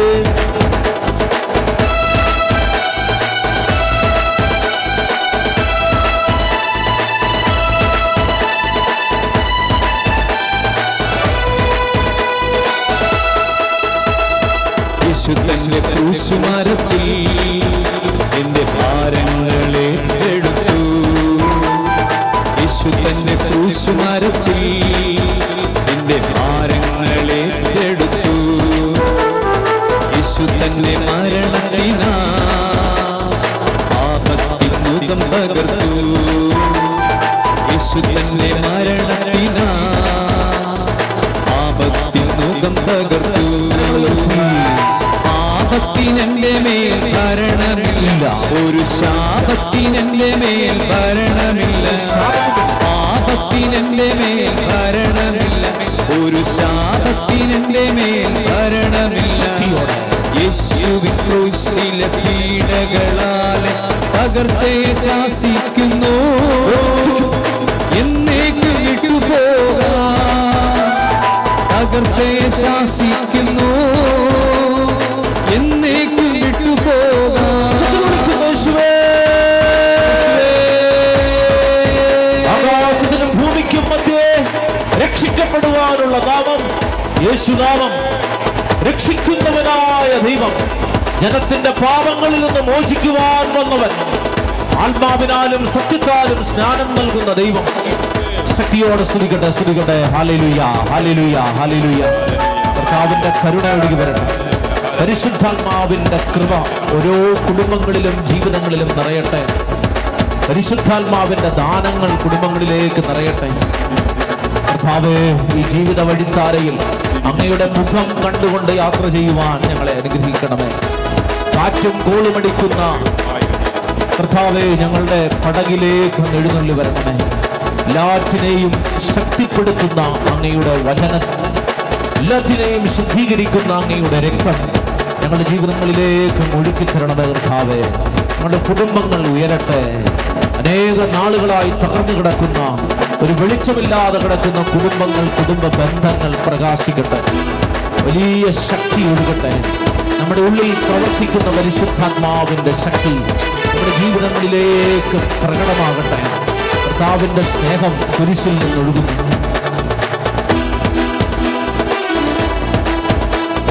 സിയോൻ യാത്രയതിൽ മനമേ ഭയമയം വേണ്ടിനിയും. സിയോൻ യാത്രയതിൽ മനമേ ഭയമയം വേണ്ടിനിയും. അബ്രഹാമിൻ ദൈവം, ഇസ്ഹാക്കിൻ ദൈവം, യാക്കോബിൻ ദൈവം കൂടെയുള്ളതാ. അബ്രഹാമിൻ ദൈവം, ഇസ്ഹാക്കിൻ ദൈവം, യാക്കോബിൻ ദൈവം കൂടെയുള്ളതാ. സിയോൻ യാത്രയതിൽ മനമേ ഭയമൊന്നും വേണ്ടിയും. സിയോൻ യാത്രയതിൽ മനമേ ഭയമൊന്നു വേണ്ടിയും. അബ്രഹാമിൻ ദൈവം, ഇസഹാക്കിൻ ദൈവം, യാക്കോബിൻ ദൈവം കൂടെയുള്ളതാ. അബ്രഹാമിൻ ദൈവം, ഇസഹാക്കിൻ ദൈവം, യാക്കോബിൻ ദൈവം കൂടെയുള്ളതാ. സീയോൻ യാത്രയതിൽ മനമേ ഭയമൊന്നു വേണ്ടിയും. സീയോൻ യാത്രയതിൽ മനമേ ഭയമൊന്നു വേണ്ടിയും. ഏത് പ്രതികൂല കാറ്റടിച്ചാൽ, ഈ കടൽ തീരത്ത് ഏത് കടൽക്ഷോഭമുണ്ടായാലും നിന്നെ രക്ഷിക്കുവാൻ പടകിൽ വന്നു നിൽക്കുന്ന സർവശക്തനായ ദൈവം. ആ ദൈവമാണ് ഈ തീരദേശത്തെ സംരക്ഷിക്കുന്നത്. ഏത് ചുഴലിക്കാറ്റുകൾ തീരത്താഞ്ഞടിച്ചാലും കർത്താവേ, ഇളകാതെ നിൽക്കുന്ന വിശ്വാസത്തിന്റെ ബോധ്യം കർത്താവിന്റെ പടകിലുണ്ട്. പ്രതികൂല കാറ്റുകൾ അടിക്കട്ടെ, കർത്താവിന്റെ വഞ്ചിയിലുണ്ട്. വിശ്വാസത്തോടെ പാടി ആരാധിക്കട്ടെ.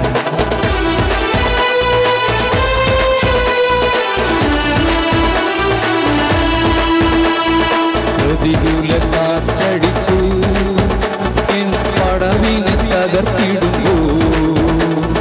പ്രതികൂല കാറ്റടിച്ച് എൻ പടവിനെ തകർത്തിടുമ്പോ.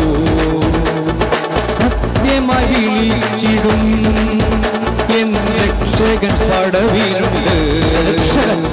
സത്യമായി വിളിച്ചിടുമ്പോ എൻ രക്ഷകൻ പടവിലുണ്ട്.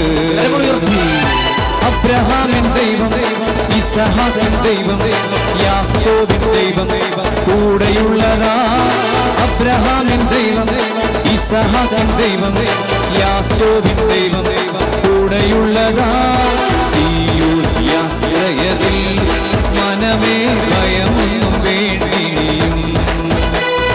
സീയോൻ യാത്രയതിൽ മനമേ ഭയമൊന്നു വേണ്ടിയും.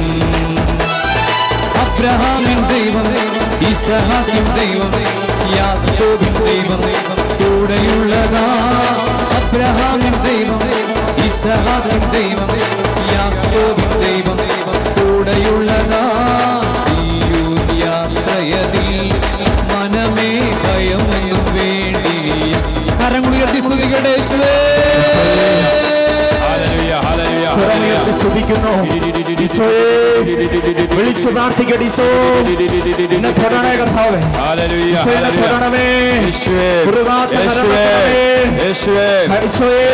എന്റെ മുറിവേറ്റ പരിശുദ്ധമായ കരങ്ങളാൽ രോഗാണുക്കൾ നിർജീവമാക്കണമേ.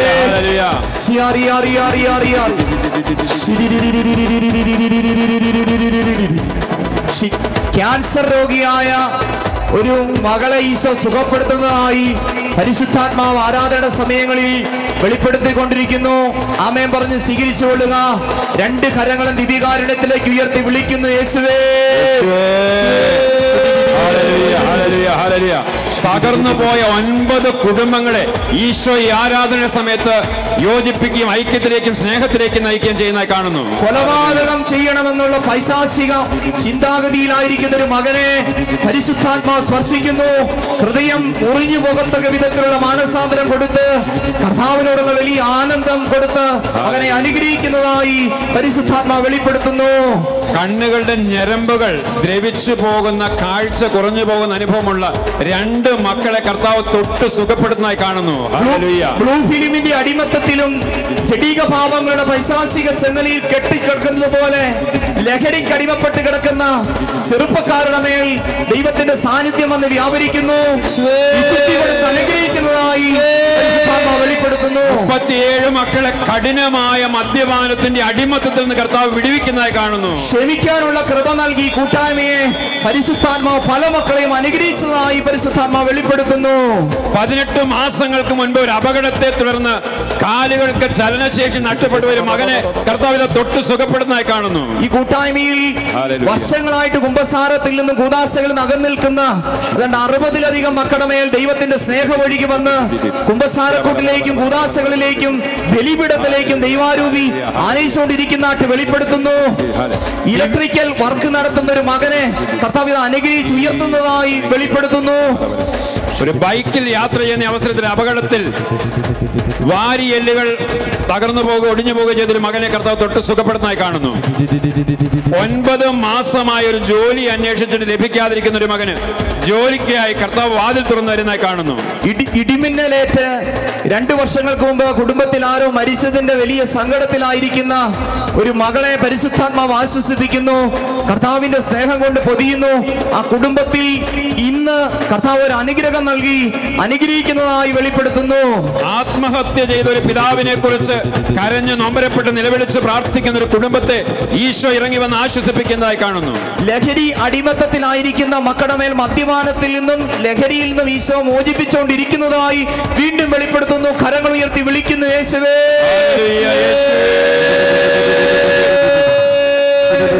56 കുഞ്ഞുങ്ങളെ ബുദ്ധിയുടെ അന്ധകാരം നീക്കി കർത്താവ് ബുദ്ധിക്ക് ജ്ഞാനവും ഓർമ്മ ശക്തിയും നൽകി അനുഗ്രഹിക്കുന്നതായി വെളിപ്പെടുന്നു. പണം പണം പണം എന്ന് മാത്രം ചിന്തിച്ചുകൊണ്ടിരിക്കുന്ന മക്കളുടെ മേൽ ദൈവവചനം കൊടുത്ത് കർത്താവിത വലിയ വിശ്വാസം കൊടുത്തും അനുഗ്രഹിച്ചുകൊണ്ടിരിക്കുന്നതായി വെളിപ്പെടുത്തുന്നു. ആൻസി എന്ന മകളെ പേര് ചൊല്ലി വിളിച്ച് കർത്താവ് അനുഗ്രഹിക്കുന്നതായി കാണുന്നു. കേറ്ററിംഗ് സർവീസിന് പോയിക്കൊണ്ടിരിക്കുന്ന ഒത്തിരി സാമ്പത്തിക പ്രതിസന്ധിയിൽ പല ജോലികൾ നോക്കിയാണ് കുടുംബം പുലർത്തുന്ന ഒരു ചെറുപ്പക്കാരന് കർത്താവ് വലിയ വിജയം നൽകി വിദേശ രാജ്യങ്ങളിൽ ജോലി നൽകി ഈശോ അനുഗ്രഹിക്കുന്നതായി വെളിപ്പെടുത്തുന്നു. ആൻഡ്രൂസ് എന്ന മകന്റെ നട്ടലിന്റെ വേദന കർത്താവ് ഏറ്റെടുത്ത് സുഖപ്പെടുന്നതായി കാണുന്നു. 14 മക്കളുടെ വിവാഹ തടസ്സത്തിന്റെ മേഖലയിൽ ഈശോയുടെ വലിയ കരുത്തുറ്റ കരം വന്ന് വ്യാപരിക്കുന്നു. കുടുംബ ജീവിതത്തിലേക്കുള്ള വലിയ തുറവി കൊടുത്ത് ഈശോ അനുഗ്രഹിക്കുന്നതായി വെളിപ്പെടുത്തുന്നു. സൈനസൈറ്റിസുമായി ബന്ധപ്പെട്ട് മൂക്കിൽ നിന്ന് രക്തം വരുന്ന രോഗമുള്ള 3 മക്കളെ കർത്താവ് ഇതാ തൊട്ട് സുഖപ്പെടുന്നതായി കാണുന്നു. രാത്രികാലങ്ങളിൽ വീട് വിട്ട് ഇറങ്ങിപ്പോകുന്ന അങ്ങനെ ഒരു സ്വാധീനമുള്ള ഇറങ്ങി നടക്കുന്ന ഓർമ്മയില്ലാതെ ചെയ്യുന്നവർ അങ്ങനെ ഒരു മകളെ ഈശോ ബന്ധനം അടിച്ച് സുഖപ്പെടുത്തുന്നതായി വെളിപ്പെടുത്തുന്നു. ഡിപ്രഷനിൽ നിന്ന് 87 മക്കൾക്ക് വിടുതൽ നൽകിയ കർത്താവ് അനുഗ്രഹിക്കുന്നതായി കാണുന്നു.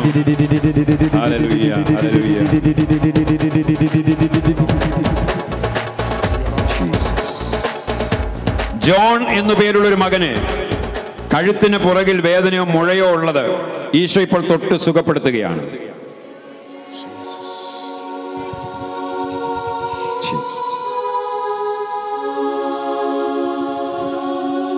കണ്ണുകളടച്ച് കരങ്ങൾ നെഞ്ചോട് ചേർത്ത് വെച്ച് കർത്താവിൻ്റെ സ്നേഹവും കരുണയുമാണ് പരിശുദ്ധ കുർബാനയിൽ നിന്ന് ഒഴുകുന്നത്. ജീവിതത്തിൽ ആരും എൻ്റെ കണ്ണുനീര് കാണുന്നില്ലെന്ന് നീ പ്രയാസപ്പെടുന്നുണ്ടെങ്കിലും എൻ്റെ സങ്കടങ്ങൾ എന്താണ് തീരാത്തത് എന്ന വലിയ ആധി നിൻ്റെ മനസ്സിലുണ്ടെങ്കിലും എന്നെ സഹായിക്കാൻ ആരുമില്ലല്ലോ കർത്താവേ, എൻ്റെ വഴികളെല്ലാം തടസ്സപ്പെടുകയാണല്ലോ, എൻ്റെ കുടുംബം മാത്രം ഉയരുന്നില്ലല്ലോ എന്ന് നീ ഭാരപ്പെടുന്നുണ്ടെങ്കിൽ നിൻ്റെ കണ്ണുനീര് തുടയ്ക്കാൻ കർത്താവിന് മാത്രമേ കഴിയൂ എന്ന് വിശ്വസിക്കുക. കർത്താവ് പരിശുദ്ധ കുർബാനയിൽ നിന്ന് അവിടുത്തെ സ്നേഹമാണ് ഈ ദേശത്തേക്ക് ഒഴുക്കുന്നത്. അവിടുന്ന് സ്നേഹമാണ്.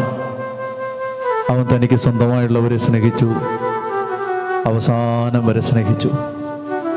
സ്നേഹിക്കാൻ മാത്രമേ ഈശോയ്ക്ക് അറിയൂ. വ്യവസ്ഥകളില്ലാതാണ് സ്നേഹിക്കുന്നത്. നീ എന്തായിരുന്നെന്നോ നിൻ്റെ വഴികൾ എങ്ങനെ ആയിരുന്നെന്നോ നിൻ്റെ ജീവിതത്തിൽ എന്തുമാത്രം നീ തെറ്റിപ്പോയെന്നോ ഈശോ നോക്കുന്നില്ല. നിന്നെ ഈശോ സ്നേഹത്തിലേക്ക് തിരിച്ചു വിളിക്കുകയാണ്. മകനെ, ദേവാലയത്തിൽ നകന്നു നിൽക്കുന്ന മകനെ, പ്രാർത്ഥിക്കാത്ത മകളെ, ദൈവസ്നേഹത്തിൽ നകന്നു കഴിയുന്ന മക്കളെ, പാപത്തിൻ്റെ അടിമത്തത്തിലേക്ക് വീണ്ടും വീണ്ടും താണുപോകുന്ന മക്കളെ, ഭൂമിയിൽ ആരും ഉണ്ടാവില്ല, ദൈവം മാത്രമേ നമ്മളെ സഹായിക്കാനുണ്ടാവൂ. ഈശോയെ, എന്നെ അവിടുത്തെ സ്നേഹത്തിലേക്ക് ചേർത്ത് പിടിക്കണമേ എന്ന് നീ ആഗ്രഹിക്കണം. അങ്ങയുടെ സ്നേഹം എനിക്ക് തരണമേ എന്ന് നീ ആഗ്രഹിക്കണം.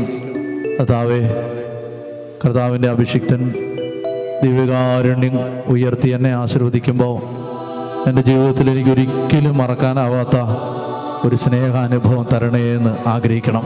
കരങ്ങൾ ഈശോയിലേക്ക് നീട്ടിപ്പിടിച്ചേ. കുടുംബങ്ങളെ കർത്താവ് അനുഗ്രഹിക്കുകയാണ്. മക്കളെ എല്ലാം മറന്ന് പ്രാർത്ഥിച്ചേ. എല്ലാം കണ്ണുനീരോടെ എല്ലാവരും പ്രാർത്ഥിച്ചേ.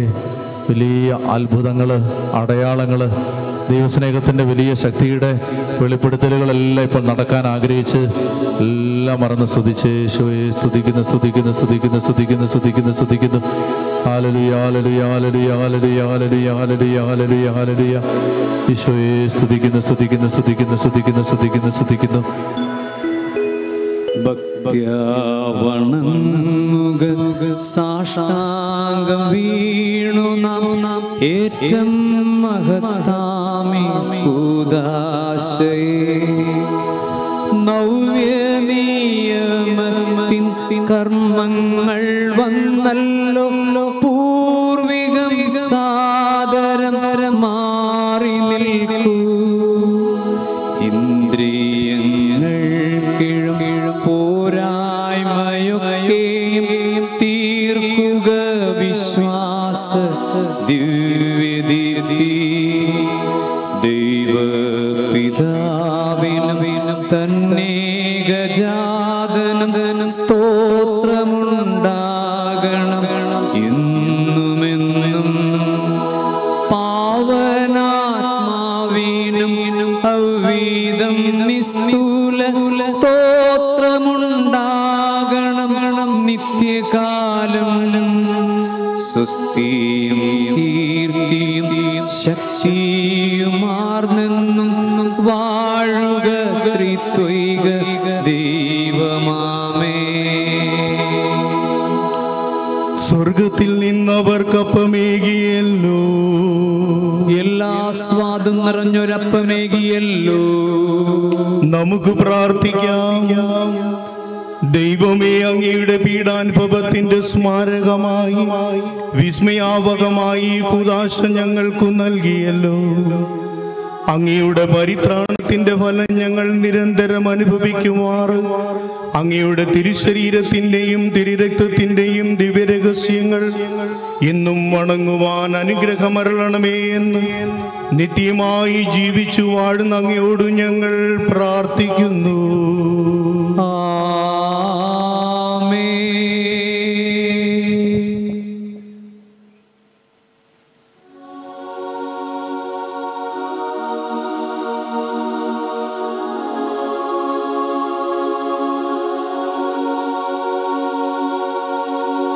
യേശുവേ, യേശുവേ,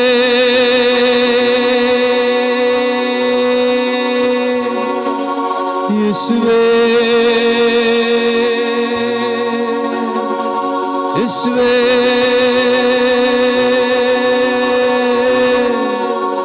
യേശുവേ,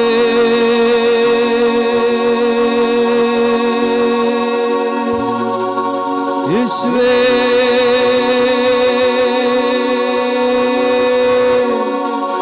യേശുവേ,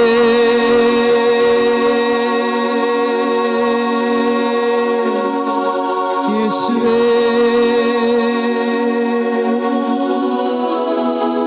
പരിശുദ്ധ പരമമാ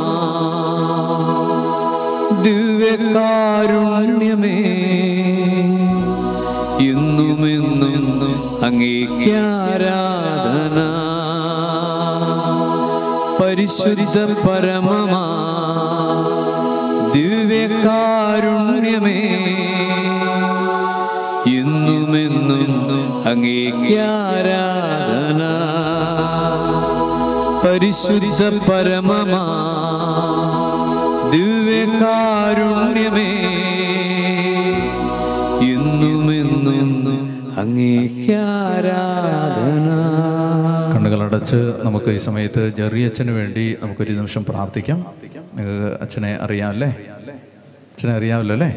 നമ്മൊന്ന് വലതുകരം ഒന്ന് ഈശോയിലേക്ക് നീട്ടിപ്പിടിച്ച് നമുക്ക് അച്ഛൻ്റെ മേൽ അതിശക്തമായ സൗഖ്യത്തിൻ്റെയും വിടുതലിൻ്റെയും കൃപയുടെയും കർത്താവിൻ്റെ സ്നേഹത്തിൻ്റെയും കരം കടന്നു വരാൻ ആഗ്രഹിച്ചൊന്ന് സ്തുതിച്ച് ഈശോയെ സ്തുതിക്കുന്ന കർത്താവേ, ഹല്ലേലൂയ, ഈശോയെ നന്ദി, നന്ദി, നന്ദി. കർത്താവേ, അങ്ങയുടെ മകൻ്റെ മേൽ അങ്ങയുടെ കരം നീട്ടണമേ. പരിശുദ്ധ കുർബാനയിൽ നിന്ന് അച്ഛൻ്റെ മേൽ ഇപ്പോൾ ശക്തി അയക്കണമേ. അച്ഛൻ്റെ മേൽ കർത്താവേ സൗഖ്യത്തിൻ്റെ കരം നീട്ടണമേ. എല്ലാ ബലഹീനതകളുടെ മേലും അങ്ങയുടെ ശക്തി അയക്കണമേ. ദേശം മുഴുവൻ പ്രാർത്ഥിക്കുന്ന കർത്താവേ, അങ്ങയുടെ കരുണ അച്ഛൻ്റെ മേൽ അയക്കണമേ എന്ന് പ്രാർത്ഥിക്കുന്ന കർത്താവേ, യേശുവേ സ്തുതി സ്തുതി സ്തുതി സ്തുതി സ്തുതി സ്തുതി സ്തുതി. യേശുവേ ആരാധന. ഹല്ലേലൂയാ. പരിശുദ്ധ പരമ ദിവ്യകാരുണ്യത്തിന് ആരാധനയും സ്തുതിയും പുകഴ്ചയും ഉണ്ടായിരിക്കട്ടെ.